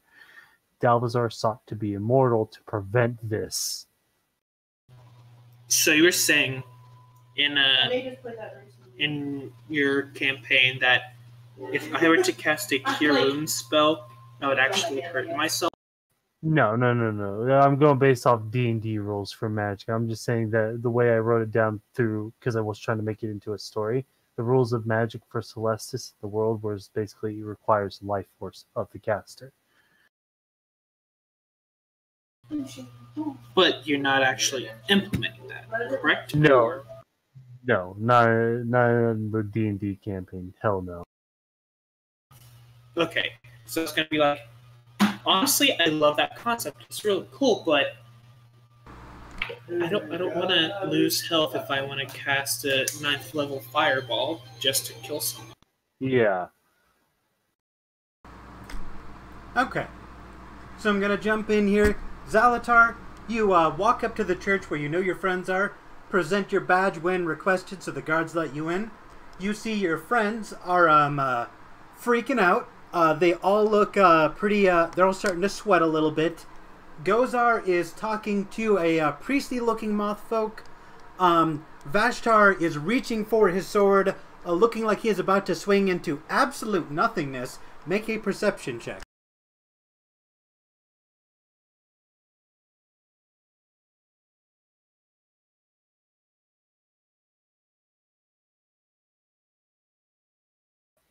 Guys, I also want to point out that I am low on spell slots. I got 1 for first level, 1 for second level. I've already used my arcane recovery. We didn't take a long rest, so Wait, fuck. why do you have a first level spell slot gone? What do you mean? Mage armor. Never mind. I remember now. Yeah. Okay, so Vashtar, I'm going to have you roll to attack, and then we're all going to roll for initiative. Shit is a nanosecond from hitting the fan. Zalatar, you are 60 feet away from your friends. Sete, Maddie, and Tiger are 30 feet behind you, arguing with the guards to let them in. My fucking god! Oh my god, what's with my roll? My attack roll? Alright, everybody roll for initiative.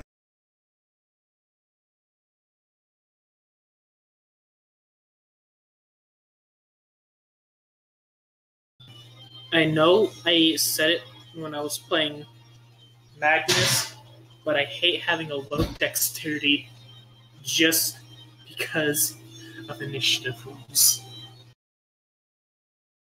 Oh god, someone's going before me. Joy.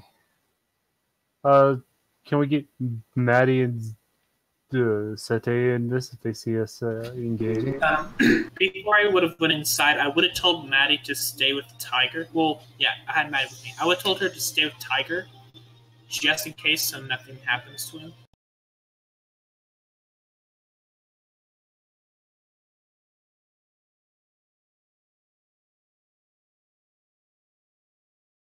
Alright, so let's get Sete into this because we need someone to hit hard.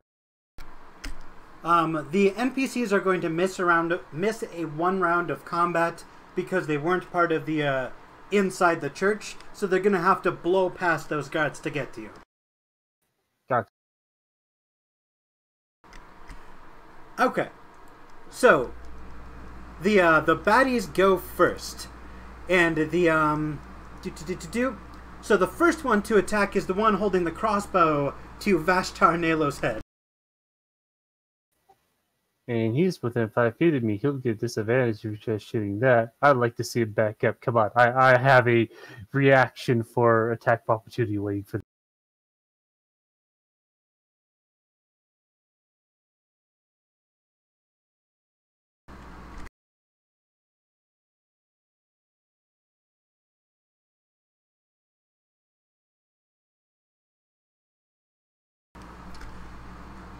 That was a potential nat 20 that got lowered to a 9.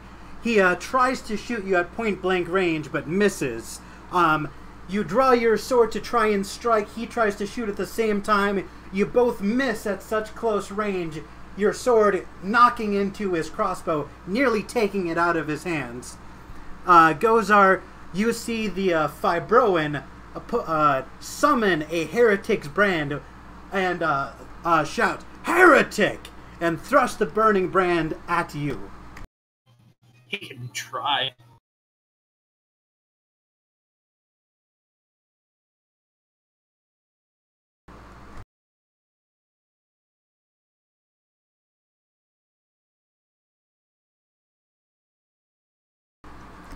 Nat 20. Jesus! Well then, That is 2 nat 20s in a row for you, Mr. DM. What the fuck? This is why I roll publicly, so y'all don't think I'm fudging my rolls when I nat 20 your asses. You take 7 bludgeoning damage as he rams the brand into your chest. The brand burns and scorches your chest for 6 fire damage. Zalatar, you were attacked from above. None of you passed the check, so none of you looked up. You take a crossbow bolt from above.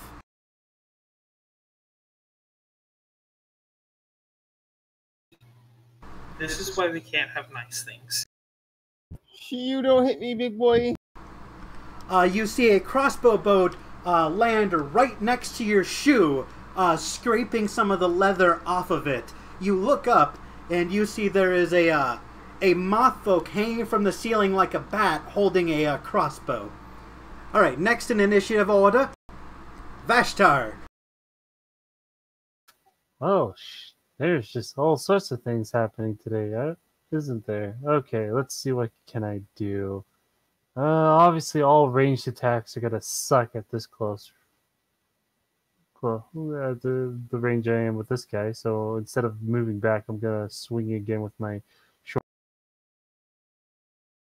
Did we level up, by the way? We're all level 3, and you will level up again after your next moth folk encounter. Okay, just checking. Moth Eater. Yes, my apologies.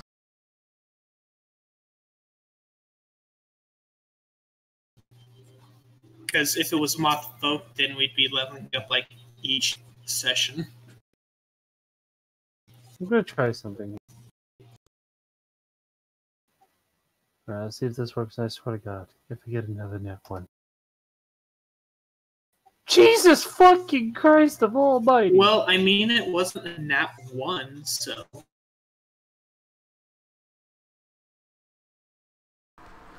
Is that a 7 to hit? Yeah, so as you swing your short sword again, he rams his crossbow, the broadside, into your wrists, blocking the attack. Your sword cuts one of the hairs on his head. Hey, I landed a hit. it was just hit the hair. As you shave one of the hairs, the invisibility spell is dispelled, and you see a elf with white face paint and black eyes beneath the paint. Is this who I think it is? You do not recognize this face. It appears to be a generic drow. Okay. If it was, yeah. I didn't hear drow. And I have no bonus actions now. Fuck. That'll be the end of my turn. Alright, next in initiative order, Zalatar. Someone just tried to shoot you from above. You look up, 20 feet above you in this 2-story high church. There's a moth folk shooting at you actively from above.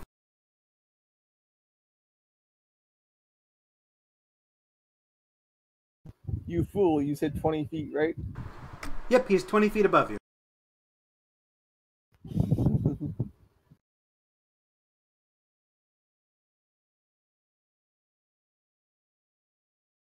I'm gonna make Golden Tag. And since it has a range of 20 feet, I'm just gonna poke at him and say, "Hello, how are you?" Alright, so you're gonna throw your golden dag like a spear? No. Regular range is 20 feet. For thrown, because it's a spear. No, its range is 20, it says. For thrown, because it's a spear. I made it, I would know. Don't argue.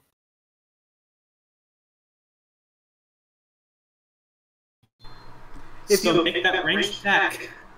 If you look at a spear in the canon rules, you will show range 20 thrown. The spear is not 20 feet long. It does not have a telescoping pole in it.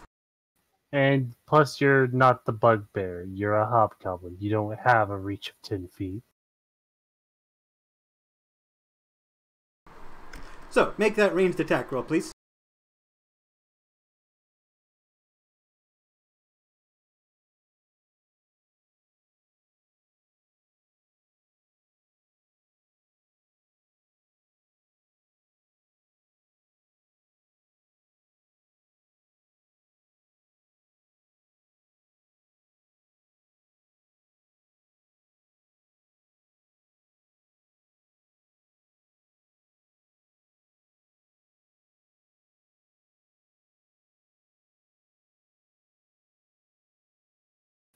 God damn, what's with these rolls?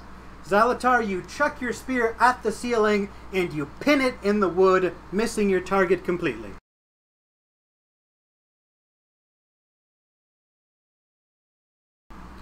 Next in it, do you have any bonus actions, Zalatar?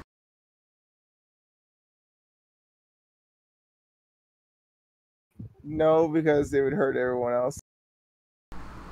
Alright, Gozar, it is your turn. So this asshole just hit me with a brand, correct?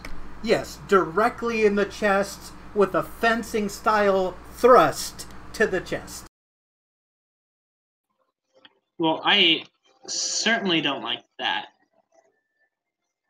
So I will say, seeing as you are not a true member of this church, I don't believe you will need your life anymore. And I will pull out my maul, and as a bonus action, I will cast Ensnaring Strike, and I will attack.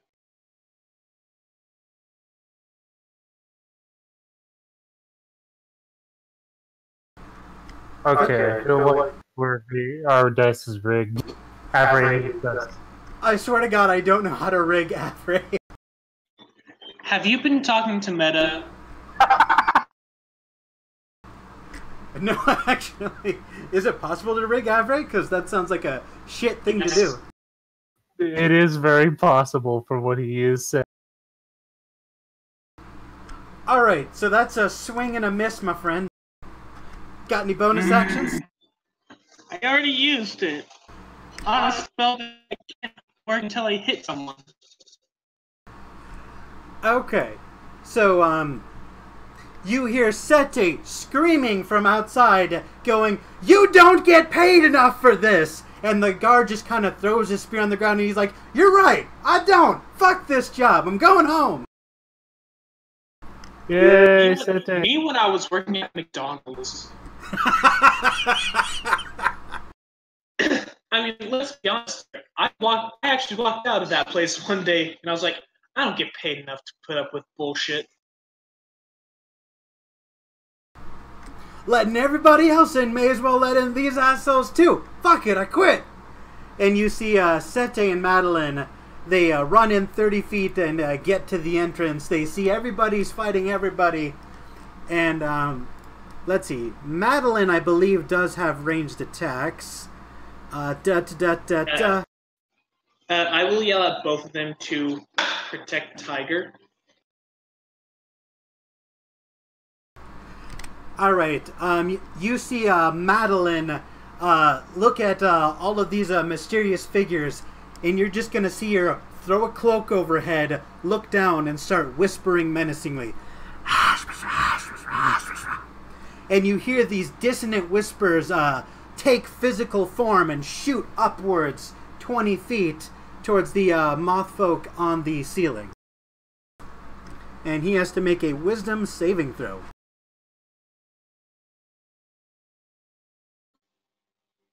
Who worried?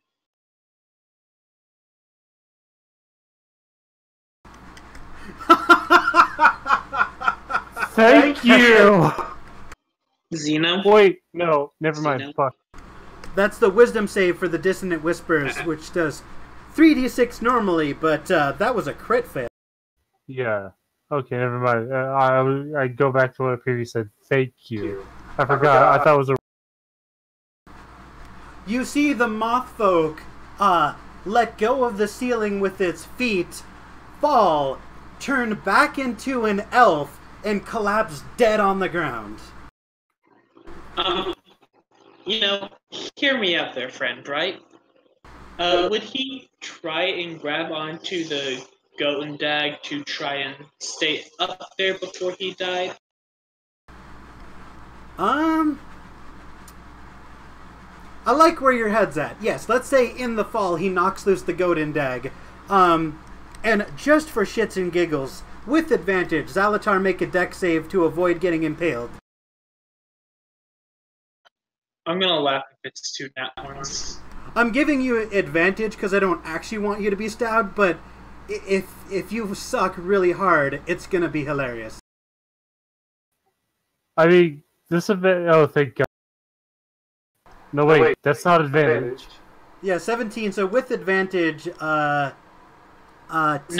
that was a 7 and a 10. What's your dexterity modifier, Zalatar? Or is it just a 0?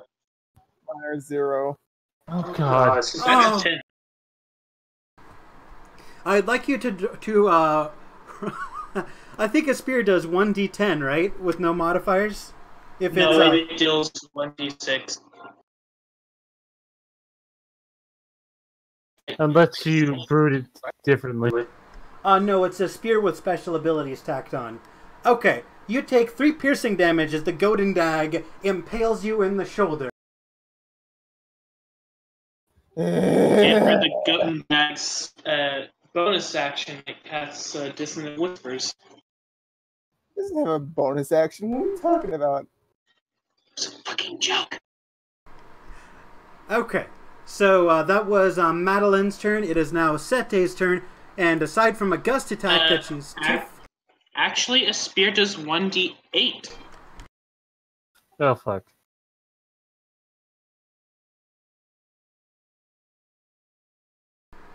That's an 8. You take the golden dag falls and pierces you in the right in the collarbone between the neck and the trapezius muscle, and that tickles your heart.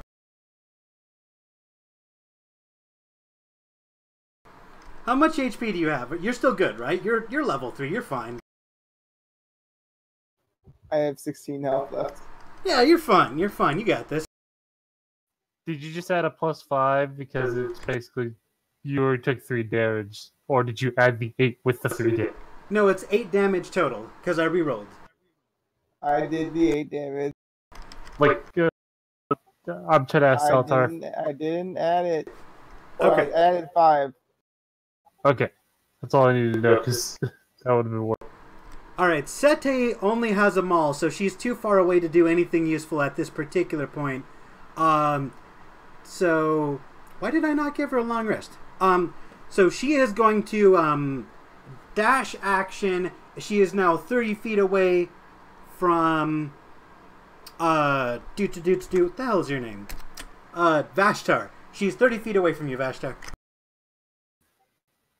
Awesome. And that is going to end her turn. And I'm just going to have them go at the end of initiative rather than having them roll. And then top of the initiative order are the baddies. Baddies, which there are only 2 left of. So you can see rumbling in the background. There is a suspicious tall humanoid figure with a black robe thrown over, rushing, sprinting, crashing through the stained glass windows, and sprinting off into the distance. And he says, "Don't let them escape!" And that voice sounds very familiar, Vashtar. Oh, his fucking eyes are gonna go wide. It'll look like all his what would be his normal red pupil eyes. It looks like it's now his whole eyes are gonna turn red after hearing that voice. All right, you're gonna see the baddie with the crossbow is gonna flip a lever on his crossbow, which is gonna flip out a dagger, and he's gonna go in for a bayonet with his little modified dagger on his crossbow. That's cool.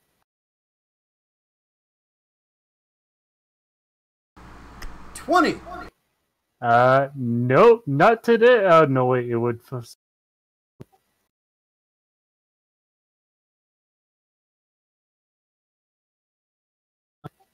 Never mind. They both have to be reactions, otherwise. You take 3 piercing damage as he scrapes your cheek down to the bone with his bayonet strike. Gozar, you see Fibroan almost look like he's melting as he slowly starts taking the form, more elf-like form. But he's not done. He is going to shout "Heretic" again with the brand, and it is going to go from red hot to white hot. Bitch can try. Oh, God.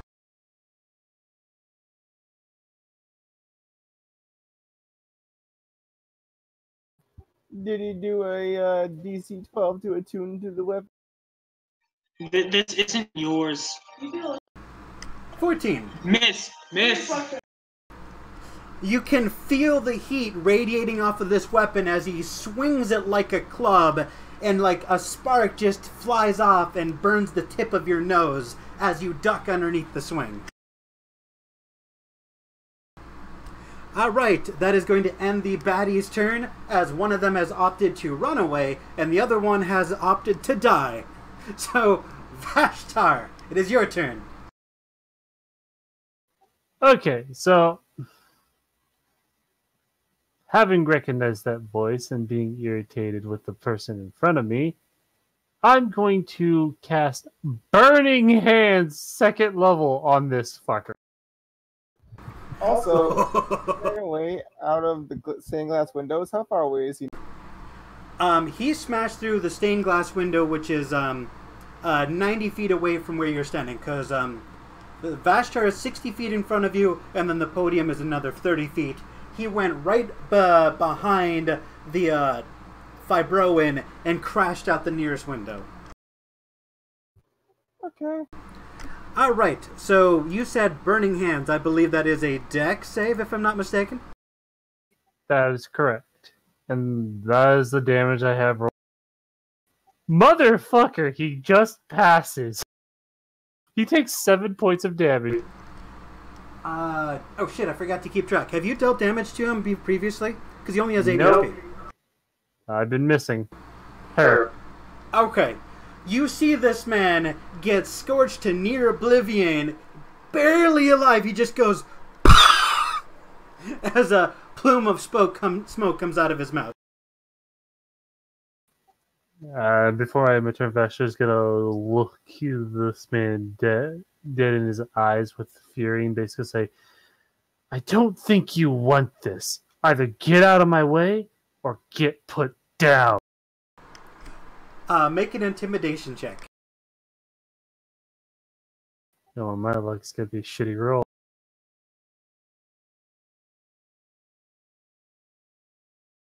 Yep, called it. Nope, he's surprisingly confident to a man who was just roasted like a salted peanut. Unless you have a bonus action, that's going to make it Zalatar's turn. No, it's his turn because I do not have a bonus action. So I'm gonna move up 30 feet. The guy that went out the window, Moonbeam has a range of 120 feet. Oh shit! Can I use that on him? There are stained glass windows, so you don't have a visual on him. The stained glass obscures your view of the outside. It's just letting colored light in dramatically. Well, he would just have to. It's a range of 100 feet, and he has to make a con save. There's no like. You can try to. Okay, so I think what he's getting at, Zeno, is he's going to guess where he is and cast it. He's going to what? Is that correct, Zaltar? He's going to guess where it is and cast it. Is that correct? I mean, yeah, but it doesn't say like it doesn't have a hit thing. It makes it's either an attack Or is either it's a safe? Like you could But you could like throw a rock to smash the window so you can see him, but you have to see him first. otherwise, the beam could be going into any Can I direction. use a 'Cause you bonus? have Can I to use? still... Can I use my bonus action? Can I use my bonus action to throw a window, rock through the window? There are two options at your immediate disposal to break the window. There is you can rip off the wooden armrest, or you can pick up one of the Bibles of Photismos and chuck that. Bible. No! Excuse me. What? Make either an acrobatics check or an athletics check, 10 or higher to smash the glass.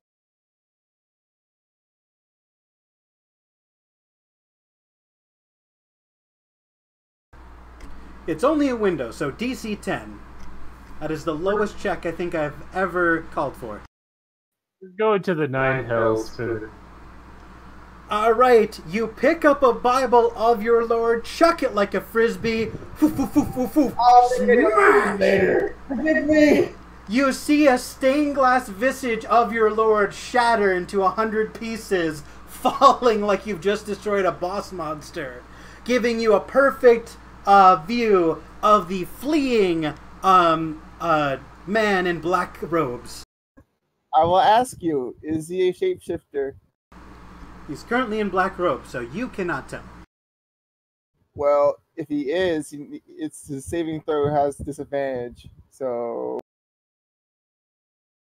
if he's a shape changer, He'll let you know when he has to make the roll.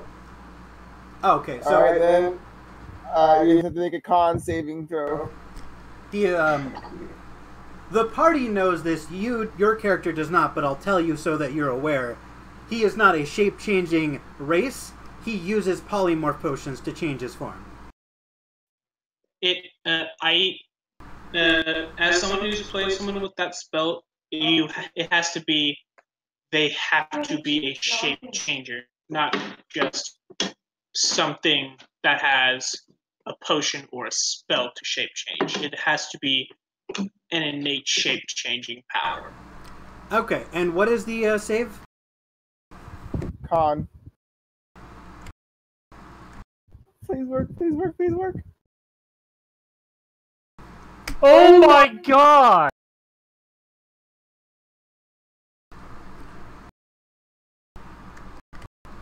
I'm gonna take half damage on that fucking ability of yours.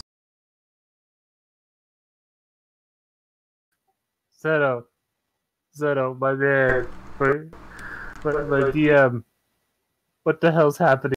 Are you sure you didn't rig the bot? I don't know how. Halfway hates us today. I'm now afraid for the later session with fucking... All right. I'm following this guy. I can move. I can move fucking at 60 feet per action. Okay. Bastard. I can guarantee you it's not my luck, because I just pulled out one of my dice and I rolled a 15. It has to be the bot. I can have some dice that I could try rolling too. The guy fleeing takes 5 damage. Okay. So, as this sprinting cloaked figure gets hit by the moonbeam, it knocks off his hood. He stumbles forward, his hood knocked off his head. He turns around and he makes eye contact with you, Vashtar, and you recognize this motherfucker. You already know who it is. Oh yeah, for sure. You can run and hide, but I'll still get you. It is. You can see him steal his gaze at you and shout, "You'll never get to the brood, mother!" And continue sprinting off towards the Silkworm farm. I fucking knew it. I fucking knew it. I called that shit when Zeno said we have yet to see a fucking female drow, and I came up with the theory that they're probably using them as brood mothers. I fucking knew it. The fuck's a broodmother? You haven't played Dragon Age, have you? Broodmother is basically the queen bee that gives birth to all the worker bees. Yep. All right, so that's So gonna. basically she's just sex magnet. Yeah. All she does is fucking give birth and eat, and give orders. Lovely. At least that's the general stereotype of a broodmother. I believe that's the end of your turn, Zalatar, which is gonna make it Gozar's turn. What you got for me?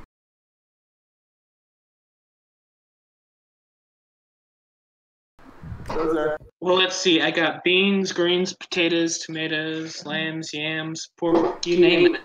Oh man, give me some of them yams. Give me some fried yams with a I got side beans, fry. greens, potatoes, tomatoes, lambs, yams, pork, you name it. Anyway, you've got a false prophet in your midst who turns into an elf with face paint right before your eyes. Well, in the words of my predecessor, whack. Fuck. Is that an 11? Hold on a minute. That Wait is a fucking 11. Hold on a minute. I think he's only wearing... Yeah, he's a commoner in leather armor. That hits.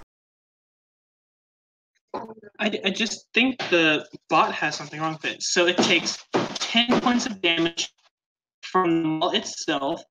Hold on. It'll take... he needs to make a strength saving throw because of ensnaring strike. 9.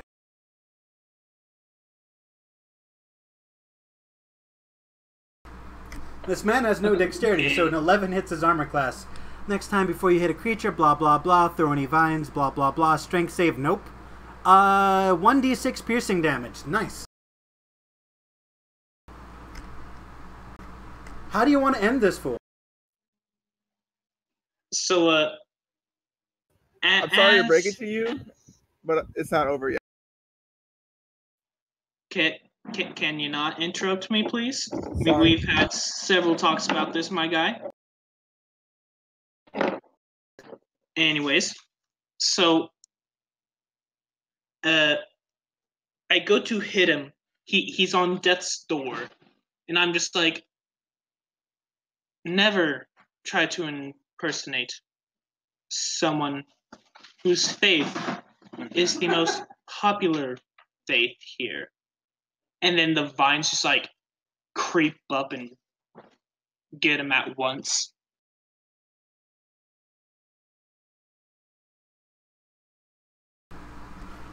Like organic saws, the thorny vines course over his body, rending his flesh. You see his rib cage exposed, only to be crushed by the might of the vines.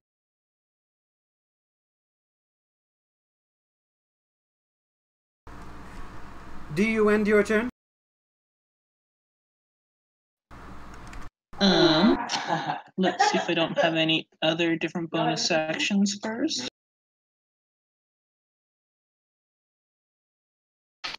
That's all I got. Okay, so that's going to make it the NPC's turn.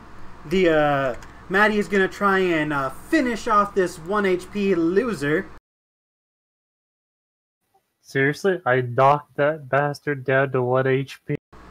She's going to take out her dagger and just hurl that fucker. She needs to deal 1 damage to kill him. All she has to do is hit.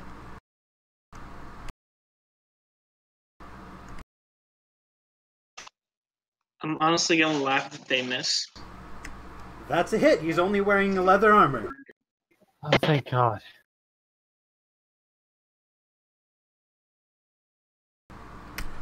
Alright, you watch as she throws the dagger no-spin knife style, so it goes straight without spinning, and the knife goes through his throat, piercing the carotid and jugular, and just blah! Just there's an explosion of red that covers you head to toe, Vashtar, in this comedic horror movie style gore show.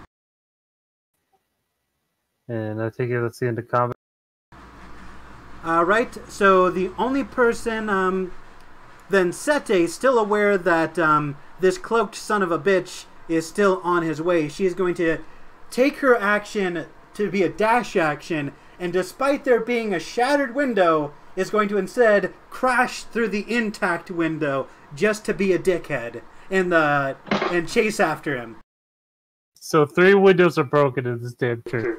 All 3 windows have been shattered.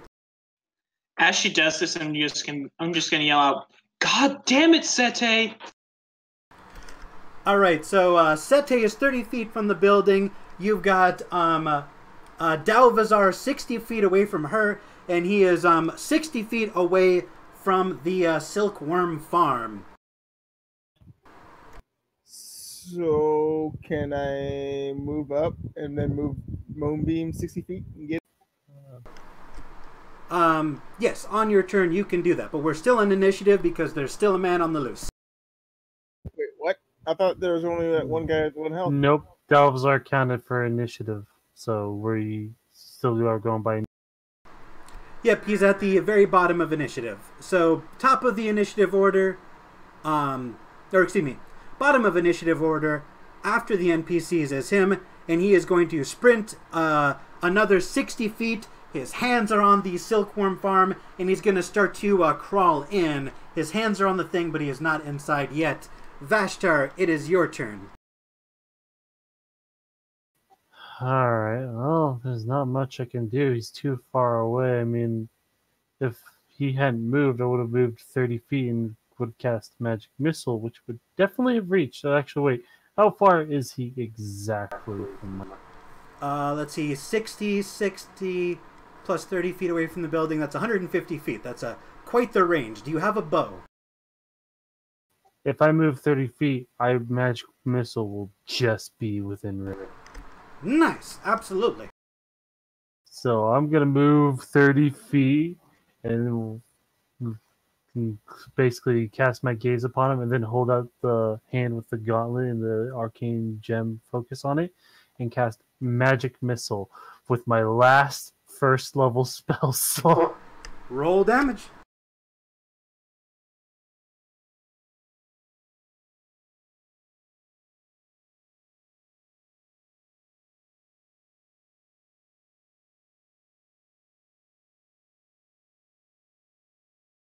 That is a total of 9. So, wham, wham, wham, dart after dart after dart punches him in the back. A small trickle of blood comes from his back, staining his black robes, but he is still actively crawling into the Silkworm farm. It is now Zalatar's turn. Now, what I'm going to do is going to move 30 feet, and then I'm going to use my action to move Moonbeam 60 feet so I can get him back into the Circle of Doom. He's right at the edge of the Silk Farm, so you can hit him without hitting the worms. Please do a con save again, sir.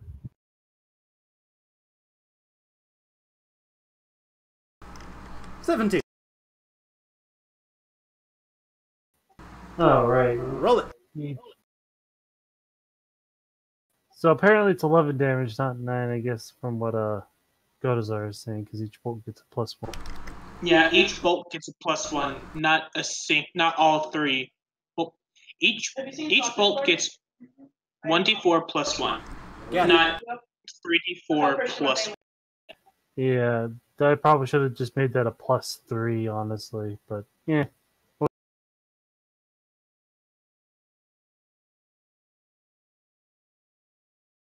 That would be a 17, my dude. Your discretion to have.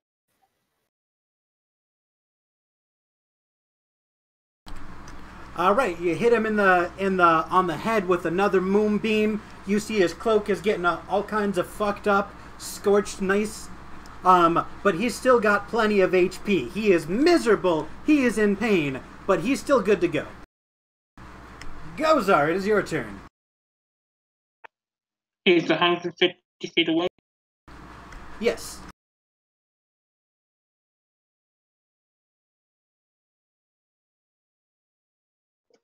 All right, perfect. I will move up 30 feet. It's good. Like, Grab my javelin. As a bonus action, I shall cast Ensnaring. I will not cast Ensnaring Strike. And I will yeet my javelin at him.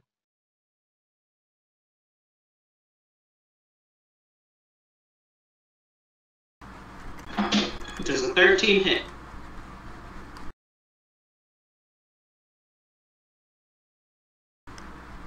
It does not. He is wearing a chain shirt, so his armor class is higher than those other goons.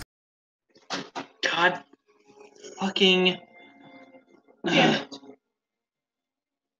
He's still 120 feet away, correct? If you moved up 30 feet, then yes, you've closed, you're up to 120 feet away. You're right next to Sete.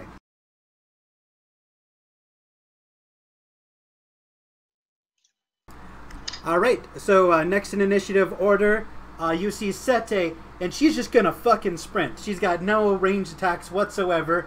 A reoccurring problem, actually. And she's just gonna... She's gonna close the distance by half.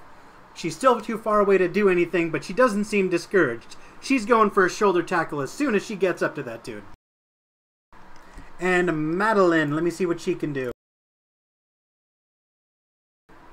Dagger doesn't have range. Does she have any spells that can reach? She does not, so she is going to run.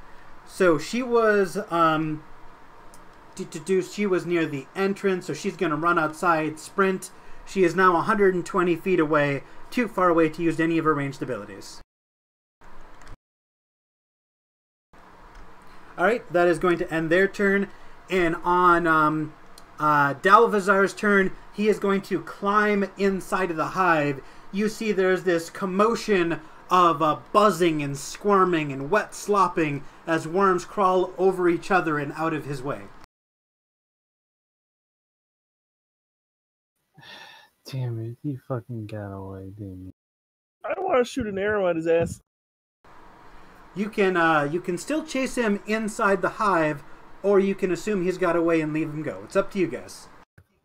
Oh, is he underground now? He is inside of a hive. The hive is... They're wooden stacks on like, what do you call those, what do you call those slats of wood on steel poles? Scaffolding, I think, right? I think so, yeah. Yeah. So there's like a giant beehive? Yeah, it's like scaffolding making stacks on stacks of wooden floors, like a box holding worms, and this stack is like 20 feet high. It's a 2-story high stack. He is at the bottom stack. He vaulted over the 5-foot wall, and he's in there with the worms running towards the center. You can hear him squirming. Okay, so... And it's my turn again, right? Top of the initiative order. Yes, it is. Well, Vashtar is gonna move 30 feet again. Can I still see him once he's in the hive, or is he, like, obscure? How close are you to the hive? Not close enough, but I'm gonna pull out the longbow I picked up earlier, which has a range of 600 feet.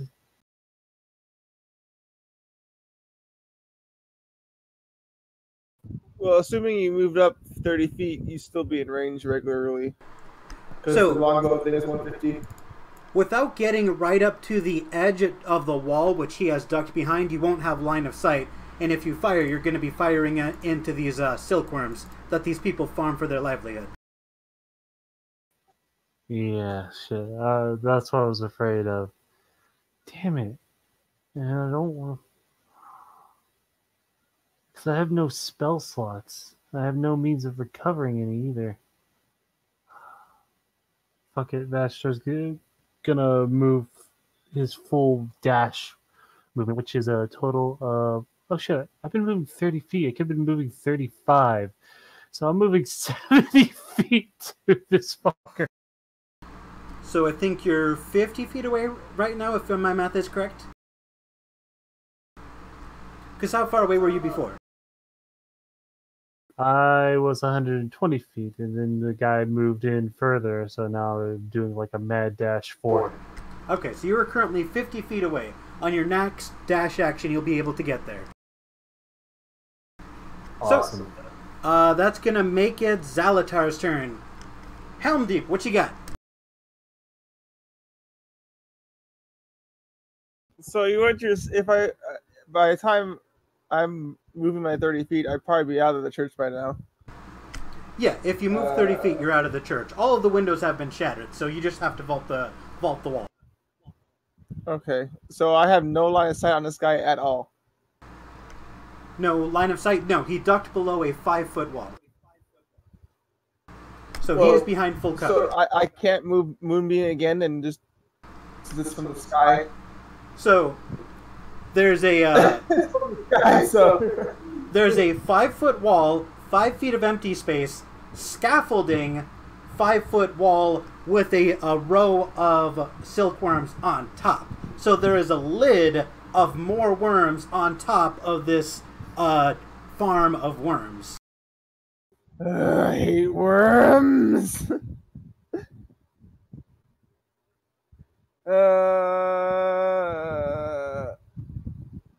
I'm gonna keep moving my moonbeam as I go, but not into the worms. I'm gonna go around it, around the worms.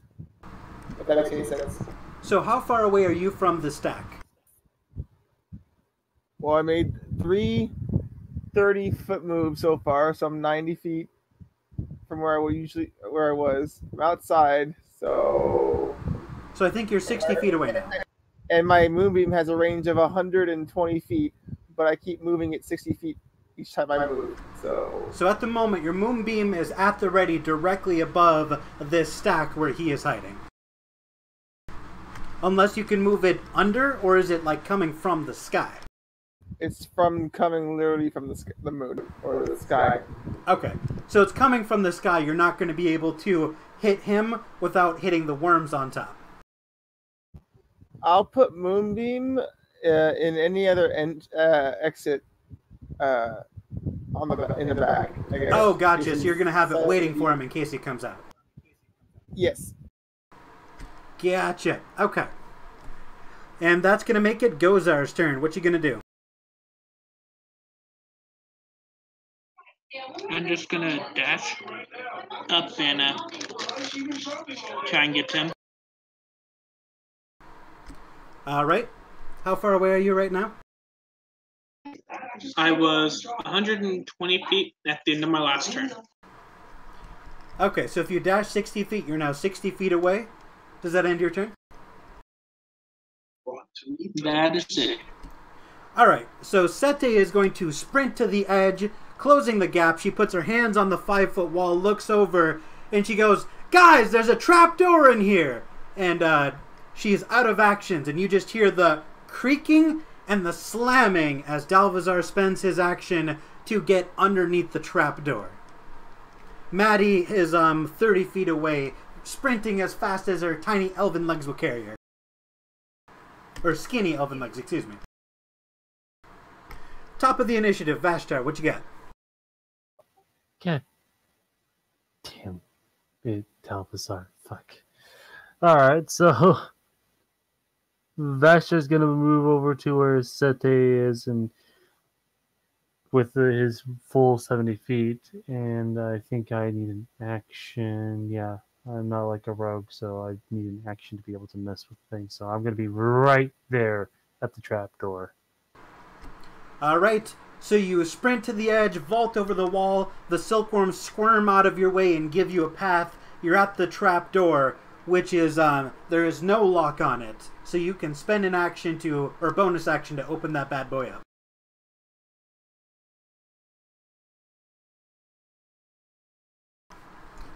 I don't believe you spent your bonus action, so I think you can still do that.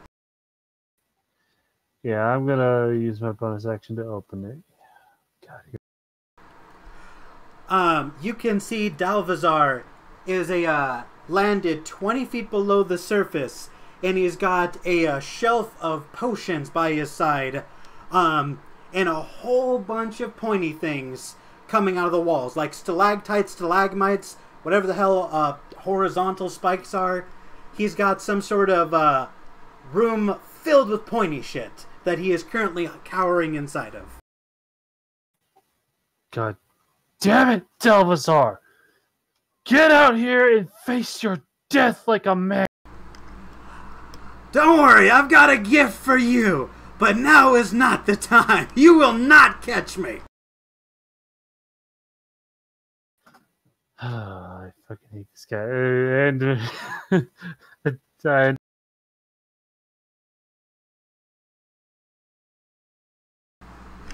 Alright, so that's going to make it Zalatar's turn. I think I'm up where Nick is now. Alright. And is he visible to me? If you're using your action to dash up to where Vashtar is, you can see him, but you only have a bonus action, but you can see him.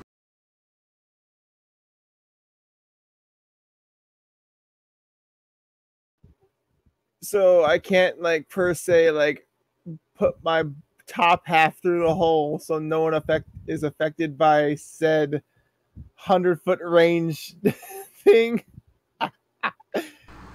Like I said, there's a lid of worms above you, so you can't strike him without destroying the worms. God damn it! Actually, my bonus action, I can wild shape, but we never discussed what I can wild shape into. Oh, no restrictions. If it's allowed by the class, I'm allowing it here. We discussed that earlier because I thought some of the stuff you could turn into was really cool, and I thought the restriction that you had to see it first was dumb and required me to do a bunch of work as to what your character has and hasn't seen.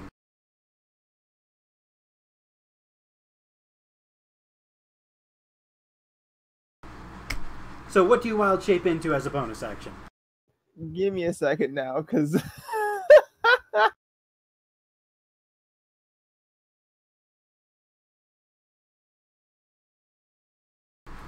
So any beast within the CR that does not have an innate swimming or flying speed.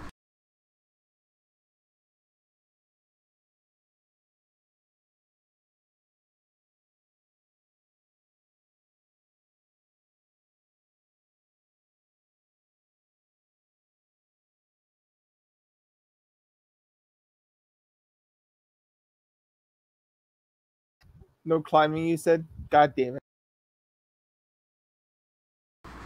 No flying, no swimming, I believe is the restriction that's specified.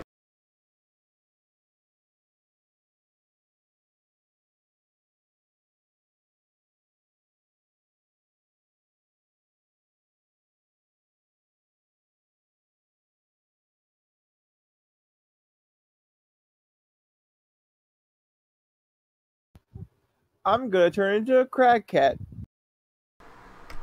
Meow indeed. Alright, does that end your turn, my dude? It does. And next turn, I'm gonna get him. Alright, Gozar, are you able to dash up to the rest of the party at this point? Oh, I have my action, so I can dash. Yeah. Alright, so you dash with your action. You are next to your friends. You have your bonus action. What do you do? Well, I don't really have any good things for my bonus action. Okie doke. So that's going to make it the NPC's turn. Maddie is going to hop the fence, get up to you. However, Sete was able to get to the end, so she vaults over, moves 30 feet, and she's still got her bonus action and action. She takes out her maul and goes, "I've been waiting to smash some shit all day!" And she just falls. Doesn't even jump. She just sort of leans forward with the maul out and tries to land on the son of a bitch. Jesus Christ. Wait, what's her alignment? Chaotic neutral. It's okay, I was stupid.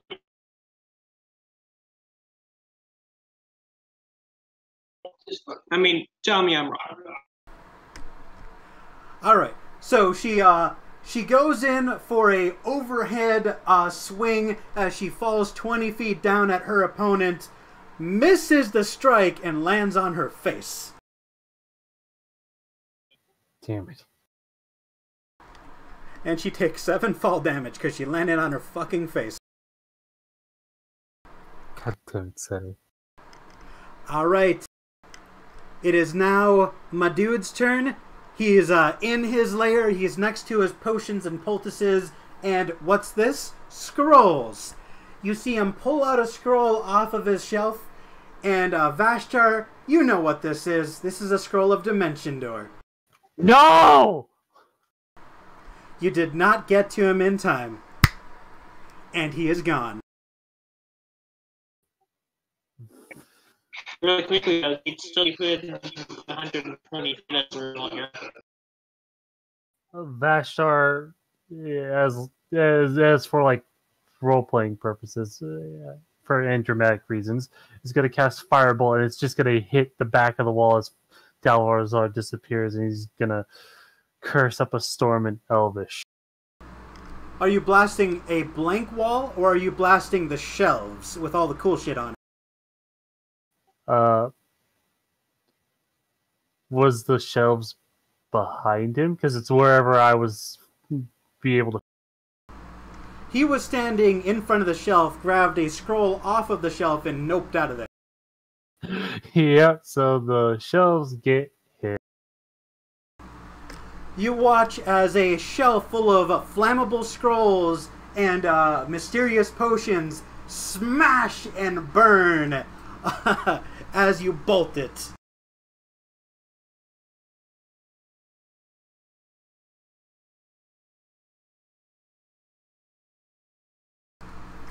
So, as you see the potions smashed to the ground, the labeled bottles with their ingredients spilled all over the floor roll towards you. Potion of Storm Giant Strength, shattered. Potion of Superior Healing, shattered. Scroll of Dimension Door, on fire. And you watch it all shatter and burn. No fucking regrets. I'm sorry, this is what Vashtar would do. He hates Dalvaz. As you annihilate his treasure trove, the only thing left in the room is a small lockbox in the corner, held up in the air by some stalagmites on the ground. So, in other words, it's booby trapped. Is what you... It's about a 1 foot long, 6-inch thick, 6-inch high box with a small lock on it, resting on top of some naturally occurring spikes. Okay, I'm gonna turn back into my. Actually, no. Can I in the beast form? Can I do Arcana checks on stuff? Is that a thing? I don't know. When you're transformed, your mental stats stay the same, but your physical stats change. But I believe you can still cast spells, as long as they don't require a verbal or somatic component that you cannot do as that creature. I mean, I was gonna do an Arcana check on the boss. So yeah, I'll say a cat can sniff out some sweet Arcana. Go ahead and roll.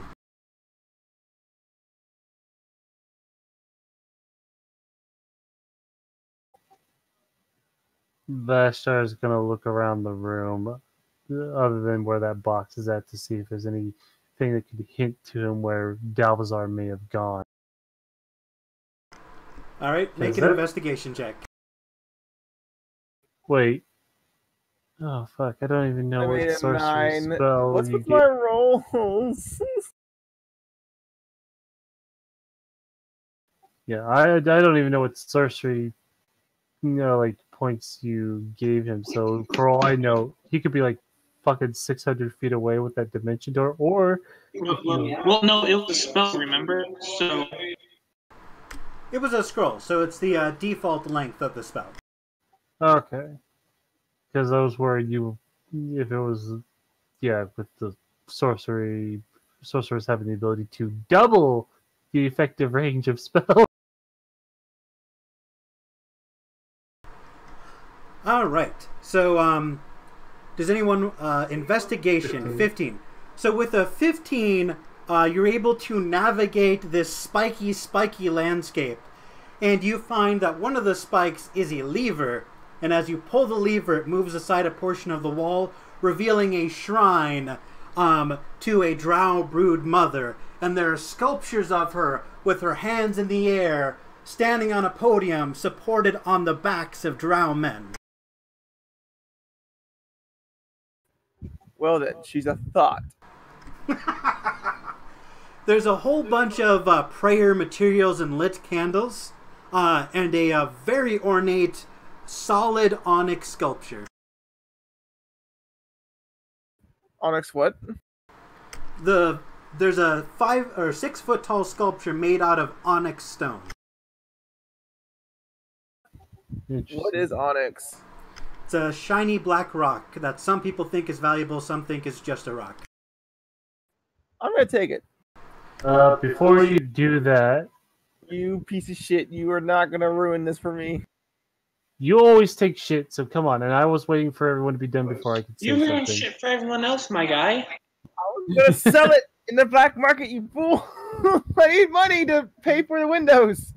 So do I, but the role-playing purposes, damn it. Vashtor's gonna look at the whole shrine bit and basically say, Maddie, take a note on this.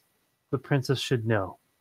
And he's gonna wait for her to take that note, and as Zalatar goes to take it, he's gonna walk up to the fucking shrine and just knock shit over out of frustration. All right. You start smashing religious relics all up in this place, destroying false idols.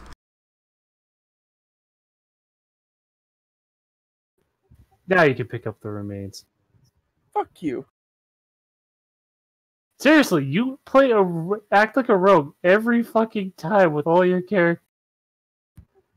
Hey, I am a guy for money and stuff, dude. I You're like a druid. money That shit should not be your focus. to donate to the church, you. Literally, all your characters are rogues. I mean, tell me I'm wrong. Really. You're not wrong. Fine, if you guys aren't going to open the chest, I will.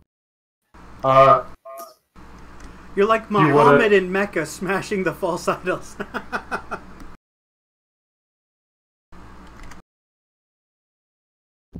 Anyone else going to open the chest? No. Okay, Zalatar, make an investigation check to find anything valuable amongst the rubble.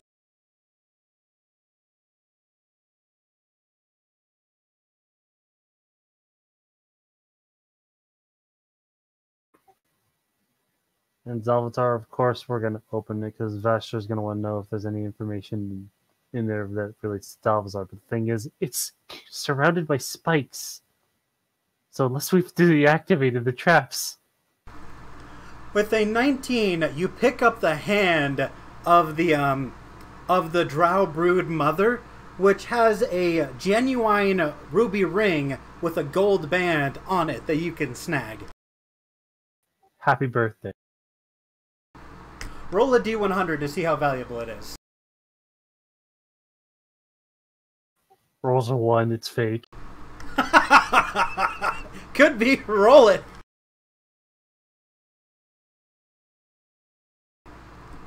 Alright. It's not the best craftsmanship, but it is a real ruby, even if it's not the greatest ruby. So you can get some gold for that. You estimate 41 gold pieces for the ruby ring. And everything in this ring, whatever this ring gets, it's going to go to the church. Because we kind of destroyed the stained glass windows. All right. So the lockbox is there's 5 feet of spikes walls on either side, and then the lockbox is just resting in this 5 foot, past this 5 foot row of spikes. stony stalagmites. Anyone have a reach more than 5 feet? Because I can use my spear, maybe? We have to try and get the lockbox. Yeah, the lockbox is on a bed of spikes 5 feet away. Does anyone have extra long arms? I am literally the only one that can reach that. So I will have it. And I will open it to inspect it first. What? As you grab the lockbox, you hear it click. Make a sleight of hand check to get your hand out of there ASAP. Oh. Beginning to wish I had taken up a mage hand. Ooh! Oh. It's a mimic!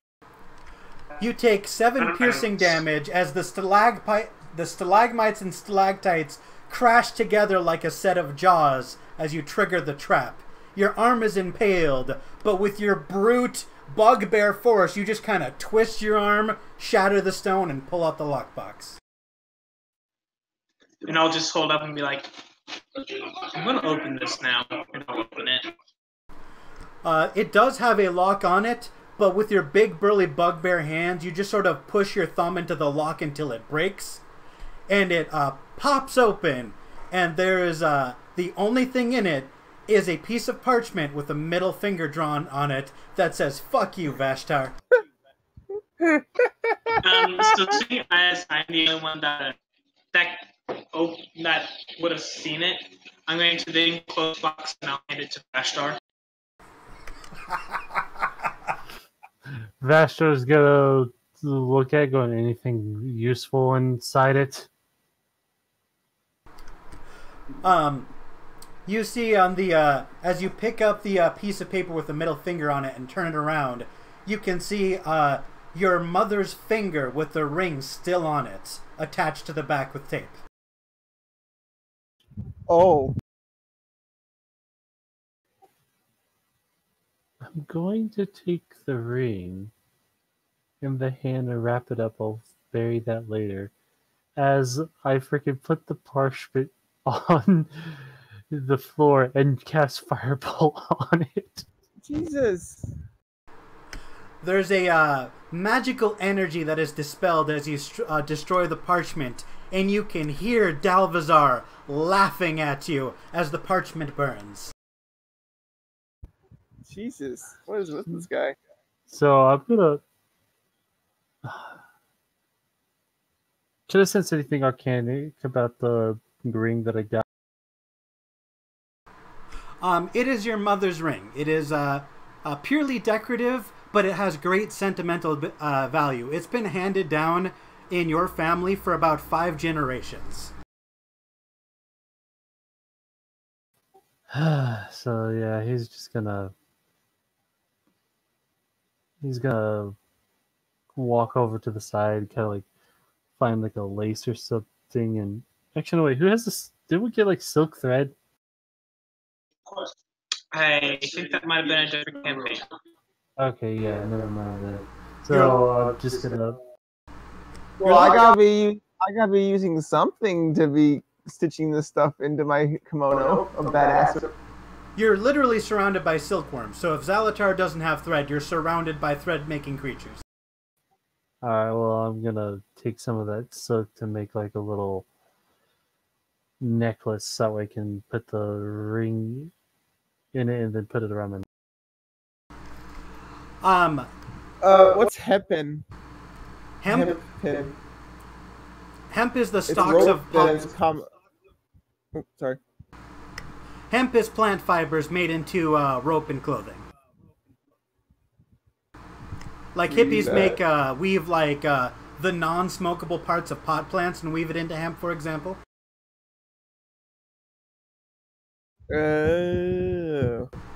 But it can be any plant fiber to be considered hemp. You all start hearing mumbling and concerned shouts as the Moth folk citizens gather around their farm. You can hear people say, Are the worms okay? Are the worms okay? They seem okay. What happened? Your An priest asshole. was- Go ahead. I will yelp and say that the person who was your priest was taken out of commission about a month ago when the elves came by. He was here, who's been acting as your priest for the past month has been elf with a polymorph potion. What's actually a drow elf? And an asshole got away. Sete begins to climb out. Do you guys follow her? Yep. Yes. The trapdoor is about 20 feet above you, so anyone with a dexterity or strength of +2 or higher can just straight up make that jump. Otherwise, you'll have to roll or someone will have to lower a rope. Do what? The trapdoor is 20 feet above you. If you have +2 dex or strength, you can straight up jump. Otherwise, someone's going to have to lower a rope for you. I got strength. What's the dex recommendation? +2. I got that. I can jump up. Alright, Gozar, you kind of just do a little hop and your long-ass bugbear arms grab the edge, and you just one arm pull yourself up. Vashtar, you're able to do a high jump and clear the whole thing and land on your feet. Zalatar, do you have a +2 strength or dex? +1, my boy. Alright, Sete will go ahead and lower a hempen rope so that you and Maddie can get out. Why, thank you. You see the fisherman with a concerned look come out of the church and go, "Guys, you're going to want to take a look at this."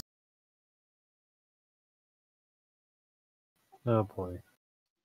I will go and take a look at this. I think you all will at this Oh point. god. Oh god. I deactivate Moonbeam at this time. Okay. It'll last for like a minute.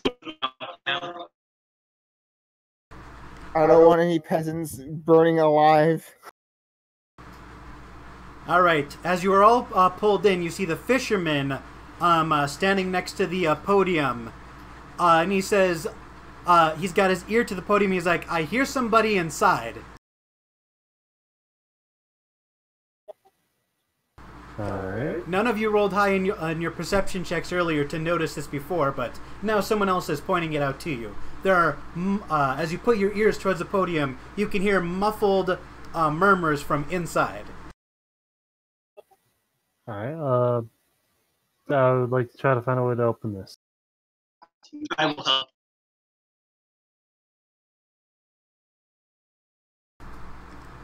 Alright, do you break it open, pick the lock, or get a saw? We can always use a trusty hand axe. I slowly start to pull out my great axe. I'd like you to make a sleight of hand check to destroy the top half of the podium without also destroying the person inside. You know, I have a short sword that might be more effective to, like, if I went to the side and kind of went for it over your great axe, which could probably go through it. I said hand axe. Make a sleight of hand check to pry open the false door with your short sword, without accidentally slipping and impaling whoever's inside. It's a much lower check for you, because you're not swinging an axe, but still gotta do it. I'm not confident in our rolls. I don't want to kill this person. Hey, it'll be better for you, so. You have +2 to dex, you'll be fine. Kills your mom instead. Well, I also have a +1. It hasn't been an hour yet, has it? Because magic. No, it hasn't been an hour yet. Here we fucking go.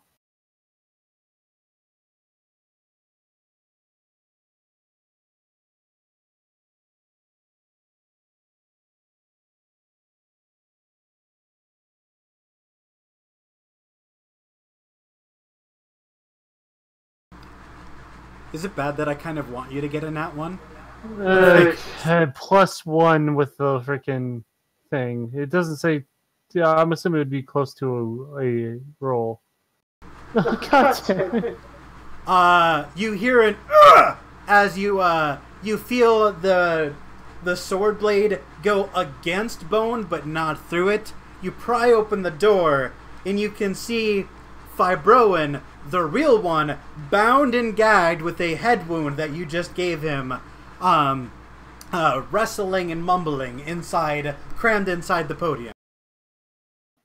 Maddie, heal him real quick as I remove my sword and clean the blade. This is why I didn't want to. I was afraid. What I was afraid of, because our rules are shit.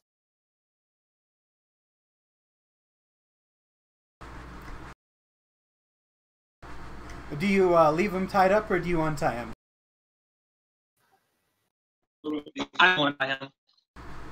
He goes, "They've got my son tied up in the other room." I will quickly go over there. The door is locked. Do you pick the lock or do you kick it down? Whack. Whack it is. With your with a solid front kick, Captain America style, the door just flies off of its hinges several feet and then falls over. And you can see in the corner, there's a man who looks very similar to Fibroan, bound and gagged the exact same way, except his face is covered in bruises and blisters and scratches. He has been beat to shit. I will quickly run over to him, untie him, start saying a small prayer over him. Will I give him my last 5 of my lay on hands? There's an elven sorcerer! You have to get him! He's killing anyone who... We almost had him, but he cast a spell and managed to get away. But do not worry, we will get him. Dalvazar! He's trying to summon the Broodmother and take over the city. He's trying to bring the drow back from the brink of extinction, and he doesn't care who gets hurt in the process. They've promised him everything. They've promised him money, power, influence. Dalvazar's out of his mind, and they're preying on him. We will solve it. Don't worry. There's a secret trapdoor in the Silkworm we use for storage. They've taken. I think he's taken it over. We've already as well and have. What? You're kind of lagging, man. Destroy the shrine. Dalvazar is in bed with the Broodmother.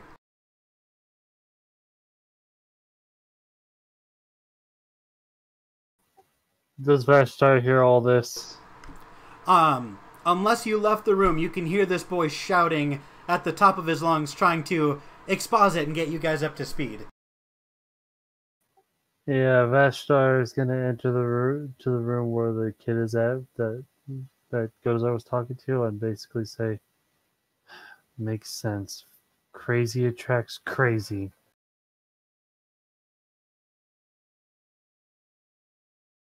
I mean, really, she must be really loose. She's not afraid to use her body to manipulate men to do her bidding. They told me their plans because they were trying to get me to help them. I know a lot about the arcane. I helped him create some of the scrolls that he's been using. That dimension door. There's a stack of them on a shelf inside of the under the trapdoor in the Silkworm bed. It's gone. I wonder why. I'm gonna hit Balthazar over the head. Just say now. You are roboting hardcore, dude. Yeah, we're having trouble understanding half the things you're saying, I unfortunately. heard him knock up me side up the head, but that's about it. Same. Can I have you log out and log back in, Gozar, from the chat, from the voice chat?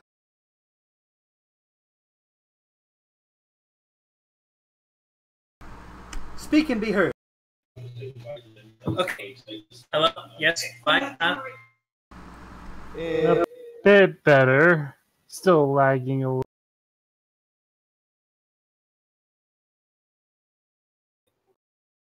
I'm guessing you said you smacked both of us upside the head.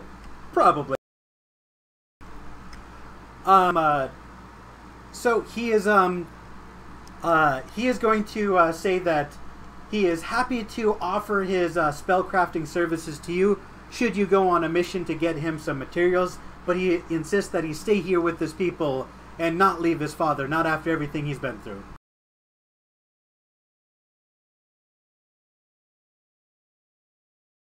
Okay, so that's what he did. He got his Zer said. Alright. Wait, he's a priest and he has a kid? Excuse me? That dude, that Photismos is the goddess of childbirth. She has no such celibacy clause. Okay. I was like, huh? Excuse me? Not me. In payment for saving me, I will craft you one 4th level scroll or lower if you just bring me the ingredients, all for free. Well, what do you need? The ingredients. Depends on the spell you want me to craft. Is there something specific you're looking for? I'm gonna look something up. Preferably something with either an AoE or a very high damage. No, you're done with AoEs. The last time you did AoE, you practically killed. I helped. Excuse you? You practically killed us. I did not. We lived, didn't we? Pokes Vashtar's nose. No, I'm saying this out of character. I'm saying it in character. Then you're. How do you know what I? Can we not? But I mean, you guys like Conjure Minor Elemental, Charm Monster, Blight, Death Ward, Dimension Door. You got plenty of options at your disposal. You if you pick a spell, I will give you the list of ingredients, and you can go on a mini quest to go get them, or you can just thank him for the offer and move on to the next town.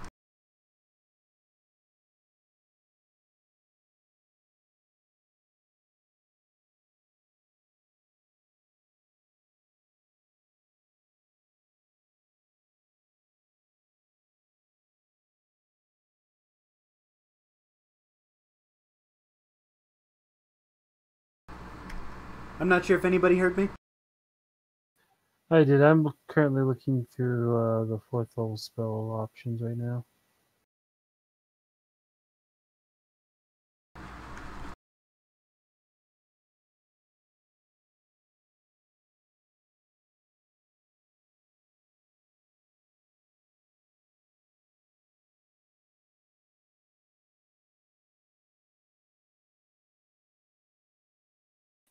Oh, I got one.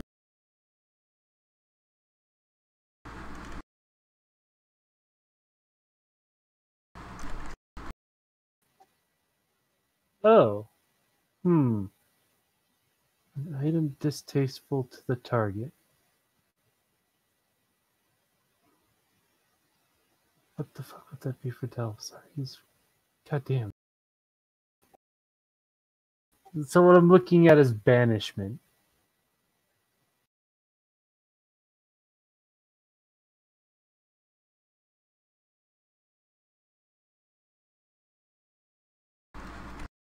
You know what? Fuck it. I'll say his mother's ring will be that item. It would be distasteful to the target.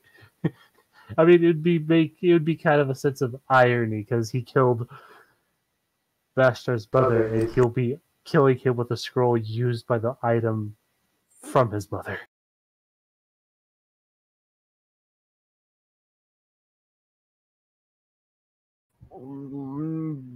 Back.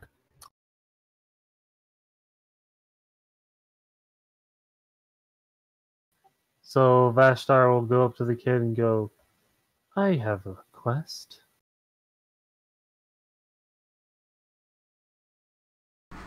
I'm all ears, friend.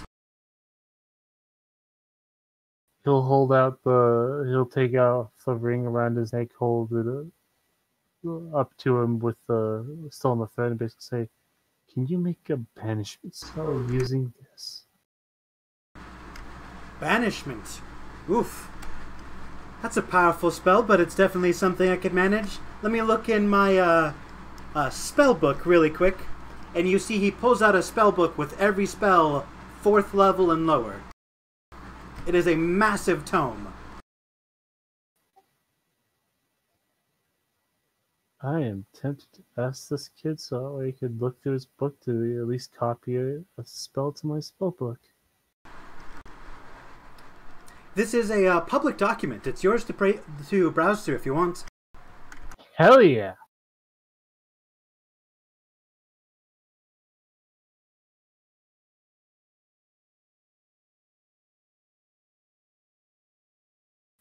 And unfortunately, because I chose War Mage or War Magic, I do not get the benefit of a discount for spells I learn. Damn!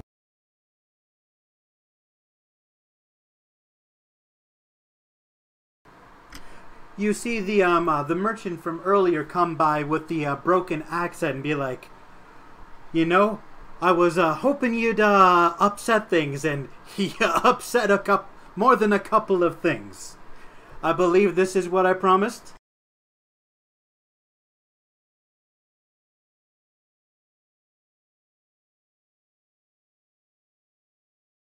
I feel like I'm in an empty room with how quiet the others are, so if no one's gonna say anything, I'll take that broken.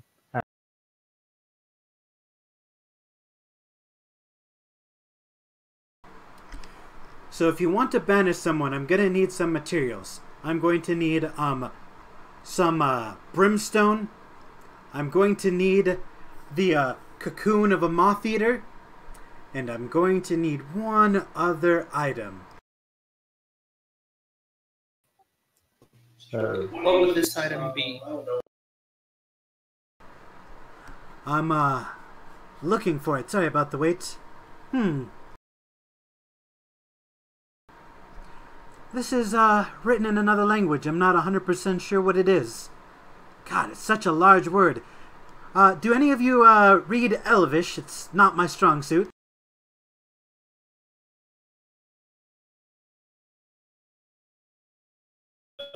I will kind of look at Vashtar and just like, Elvish, right? I keep forgetting. I have to do push to talk. I basically said I hold out my hand and say I do. Yeah. So. All right. You see, written in Elvish is the heart of a panther. The heart of what? A panther. Zedo, come on now. I swear to God, if Vashtar dies, Wait, Dude. did you say panther? That'll be Did the you say second panther? Nilo. Yes, he did. That'll be the second Nilo you kill with a fucking panther. I don't know what you're talking about. You killed Aster Nilo with a panther. Lies, slanderous lies. I don't know what you're talking about. I don't know what you're accusing me of. Get out of here. You bastard. Well, I mean, I would like to say, first off, was the first campaign I was ever in with you, and I mean, you kind of did kill off a particular elf with a panther. Lie! The entire time, my level 1 barbarian cleric friend did nothing. Lie! Rule of thumb right now, I'm not going anywhere alone with the party as long as I know there's a panther involved. As I hear panther, does Vashtar's face kind of like go or something?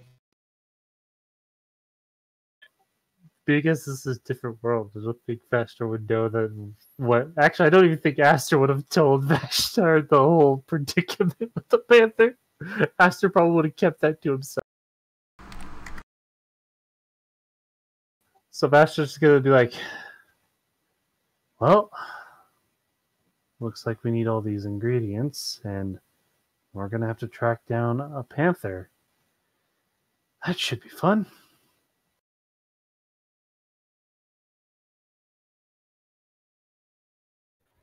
It sounds easy enough. What are you afraid of? Zeno, kill him for that. Kill him with the panther. Let him do it. Wait, I zoned out. What did he say? He said, oh, it should be easy enough. I mean, we're level 1 at the time, so... We don't level up until we fucking kill moth eaters. So... And would you look at that? You need a cocoon of a moth eater. Well, doesn't that just kill 2 birds with 1 stone? Wait, what? Well, you level up when you kill a moth eater, you need the cocoon of a moth eater. I mean, 2 birds, 1 stone. Yeah. But that's if we can find it before the panther finds us, or we run into the panther. Maybe we should And wait if we until the can get a hold rest of of the it, party to show. and if one of us can get a hold of it before Zaltar gets a hold of it. Where the hell's Gizriel and Ivy? Well, Ivy is traveling. Gizriel is... I don't know what he's doing. Yeah, he hasn't been very responsive to my ads. Me either. I wonder why. Did you talk to him about what I told you by chance, Zeno? Alright, last big reveal, I promise. One of the citizens offers you a quest to slay the flaming moth eater in an active volcano nearby. What? Oh, God. You took that from mine, didn't you? I don't know what you're talking about. Liar. Lies, all lies. Okay, so I honestly don't think we should go adventuring anywhere without the party, because we're 3 and we're just 3 level 3 players, and I literally, my max HP is 14. I guarantee. I mean, Aster had more HP when fucking the panther killed him. I guarantee you, this panther will kill me in fucking 1 shot. We're talking about HP, right? So you Yes. know how I start off with a 28 HP, right? That's my max HP. Yep. Yes, so I only have 8 right now. I only have 11. So yeah, we're in no condition to go anywhere right now. But even after a long rest, I don't want to go without any more party members because, again, my max is 14. It's just a giant, man-eating monster inside an active volcano. How bad could it be? Is it lit on fire? It is a flaming moth eater, you tell me. Zeno? A lot could go wrong. Wait, no. This is also another callback from Curse of Strahd. The Fire Revenant. Oh! We are not going what? back to Barovia. We already handled Barovia. Come on, man. I'm having gloom flashbacks. I I do not want to go through what. I do not want to go through the same shit that both Ardos and Magnus went through. Come on, you've made my characters suffer enough. Have I? How about Jason, where I decide to volunteer for something, thinking, oh yeah, it's probably going to be bad, but deciding, oh no, there's a cult that takes faces. I love how any audience member listening to this is gonna have no fucking idea what's going on. And it's just Okay. I almost forgot we're being recorded. Oh fuck! There's just a lot of Whoops. So, really quick, random people of the internet. So, our lovely DM here, first game I was ever with him was we ran the Curse of Strahd campaign. I was just playing this happy-go-lucky Warforged bard. Granted, I did kind of help out this, but he was killed by a fire remnant and was replaced with the soul that was trapped in the armor, which was a chaotic evil tiefling rogue that literally had like 10 minutes of glory before he was killed. Then I decided to, you know what? We need like a tank or something. So I brought in a paladin. Dragonborn paladin. You know, they're cool. Really good guy. To make it easier for myself, I decided to try and kill off everyone that my character was associated with, and the only reason I was ever in Barovia was because he was looking for the killer of his husband. Well, our good friend Zeno here decided to say, "Oh, your husband wasn't killed by werewolves. He was killed by this dude here. Oh, and he's an important NPC? Well, oh, you killed him with the sun sword? You know, the weapon you got? Yeah, well, that's a thing that happened now." And so he was depressed the rest of the campaign. You forgot to add that you had to re-kill your late husband. Yeah, I was just about to get to that. Had to kill my own husband because he was turned into a flesh golem. Yeah. Let's see. Jason, yeah, he had I specifically put it in his backstory that he saw his parents get killed right in front of him. But apparently his dad survived, so when he went into the safe for a couple and saw his dad being treated like absolute shit, this was an all clerics campaign, so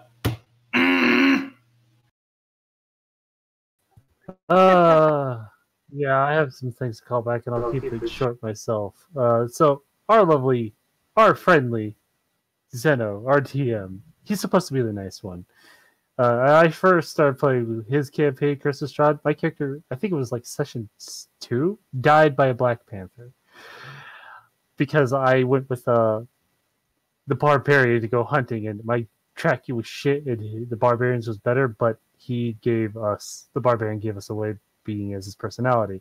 I died, but my character got another chance at life by being a soul put into a shrub. So I was this shrub thing for a while until I finally got myself revived.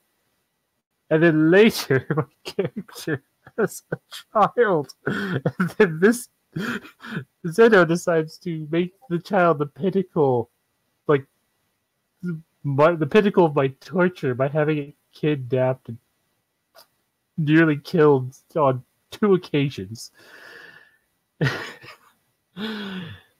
Oh, God. I can't think of anything else he has done to Aster, my rogue. Oh, no. Oh, right.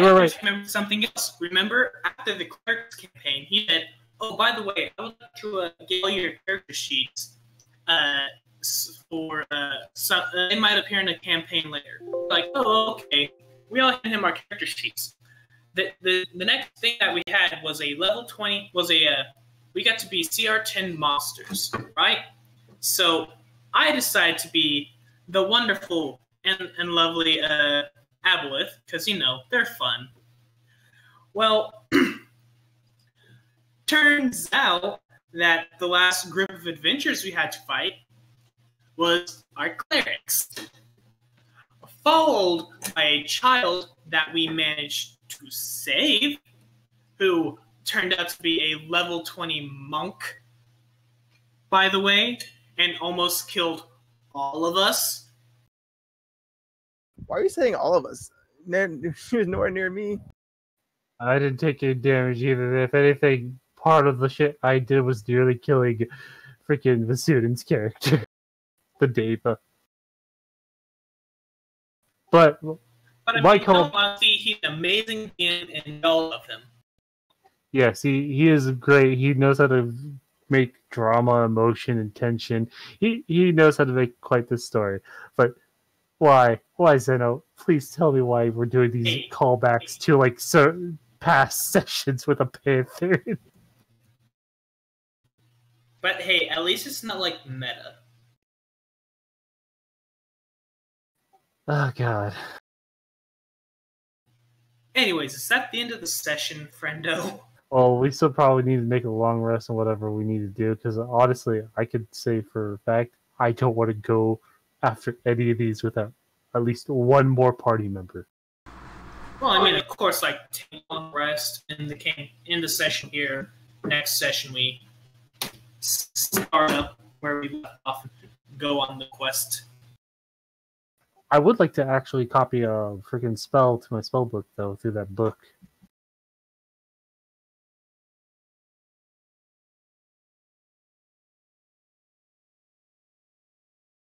I think Zeta decided to step away for a moment as we were talking. No, I'm talking to him right now. Has anyone listened to our first recording?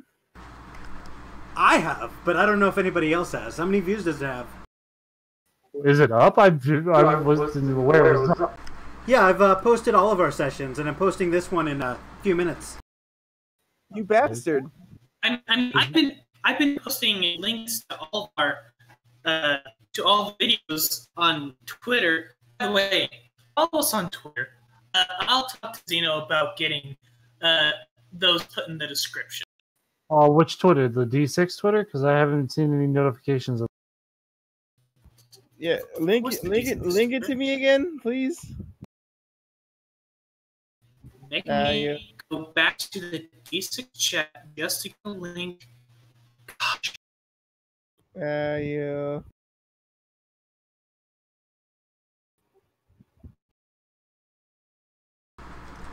2 followers. I do have to say, it is, I think you guys are my favorite group I've ever had, because I have ended parties by pulling some of this shit, and you guys all take it in stride. I love this group so much. I mean, we'll remember this as like, oh, come on, man. No. But yeah, your sessions are too fun to not miss, but it's just like if you bring back callbacks, it's like, oh god, no. Please. Oh, I love it. It's so much fun.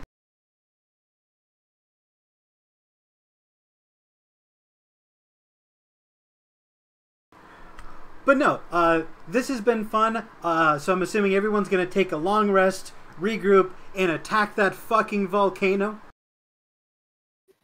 Yeah, can I also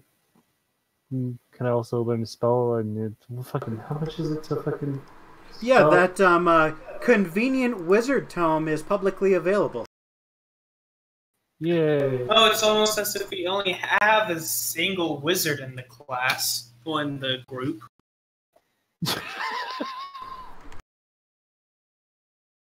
Yes, all of us wizards should copy down all the spells we want.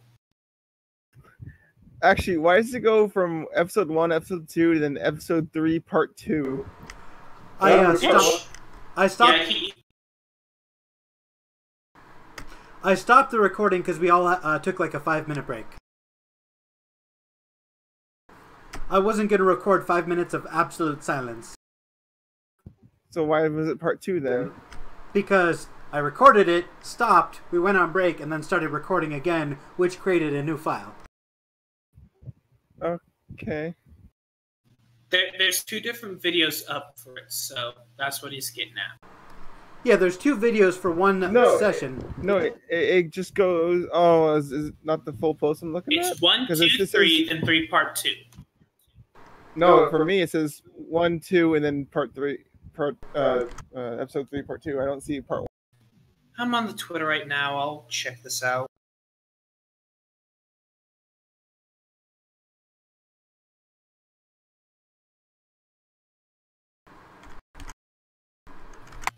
Okay, I'm seeing part 1, part 2.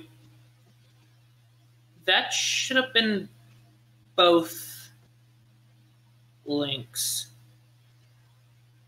I'll have to edit that. Alright, so do I need to... What do I get for a spell, or do I need to, like, just pick one? I don't know how you're gonna roll. I believe with the wizard, you have to copy down the spell. So you pick what spells to add to your spell book. And then I think you have to...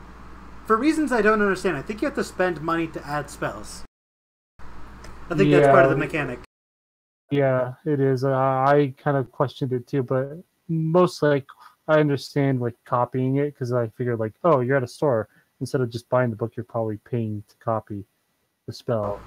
But the copy is available for free. So if the only reason you need to spend money is to pay someone for the permission, you can waive that fee because you're doing it for free. Alright, yeah, because I encountered a similar question with crafting a spell. Like I was crafting a 5th level dream spell, and it required 500 gold. Gold I did not have in that campaign, and I had all the components myself. I had the ink, I had the paper, I had the components needed for it. I had plenty of time.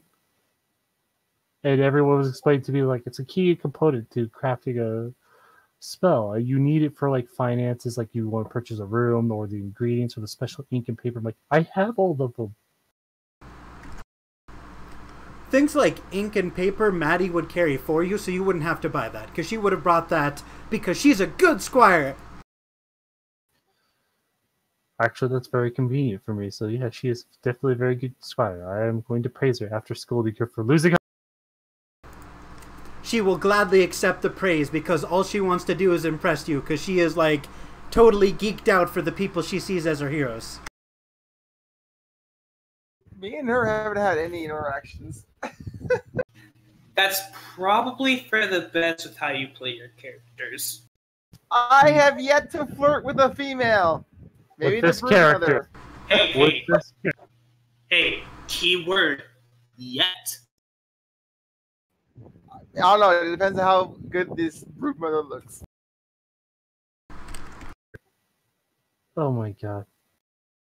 I'm kidding! Well, if you try and fuck someone in this campaign, we're gonna kill you. So I can't have a relationship whatsoever? How dare you?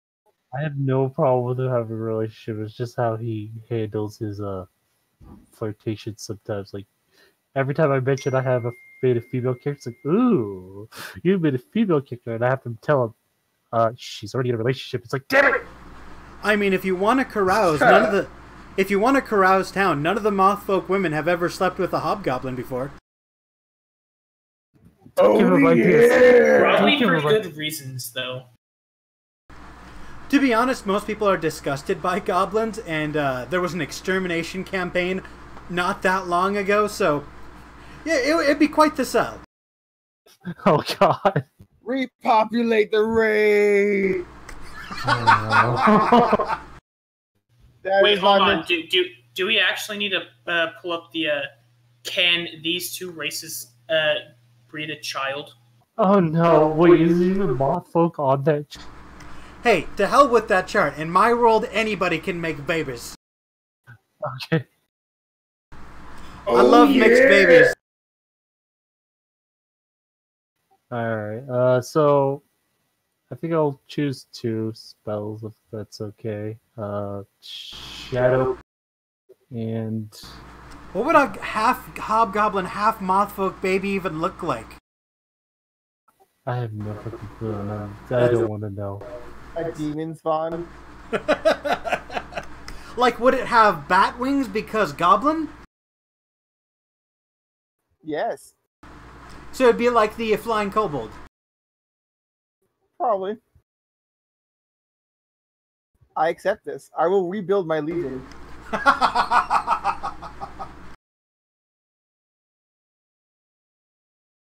That is Zalatar's new goal. Thank you.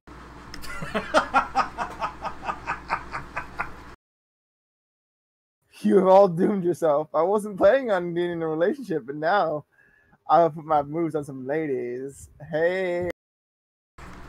Sup, ladies? I'm the disgusting goblin spawn that you all think is literally born out of sludge. Want to spend a night with me? Wink. I make mean kimonos. That kimono game is too strong. They can't help themselves. I mean, I have the Death Eaters, the Death Moth's wings, and then that she-moth, that the plumes of them around my neck. I'm getting kind of pimping right now. Those are some pretty swag-tastic shoulder plumes. Oh my god, why you keep Sleep with me and I'll make you one.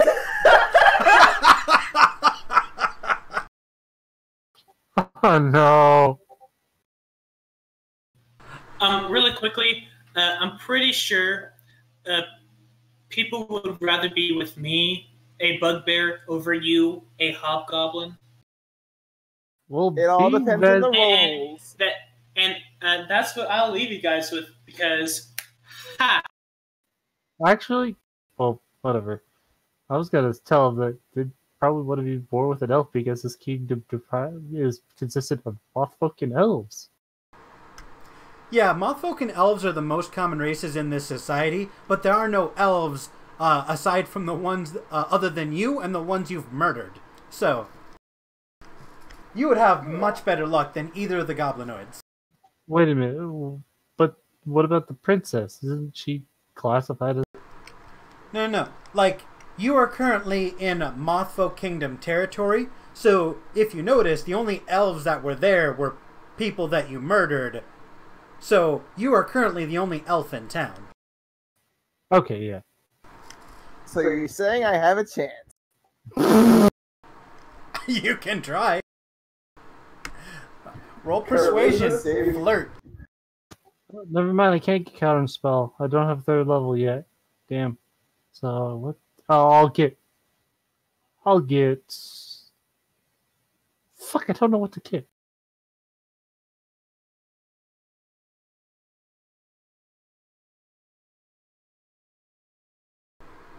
Yeah, I do defer to the rules when possible about like how your class works, but if it's too complicated or there's a way to get around that feature, I'll completely accept it.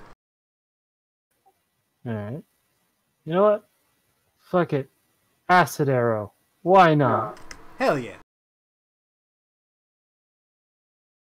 Now, where is it? Alright, well that was fun as hell. I'm gonna stop the recording now, and y'all are officially off the air.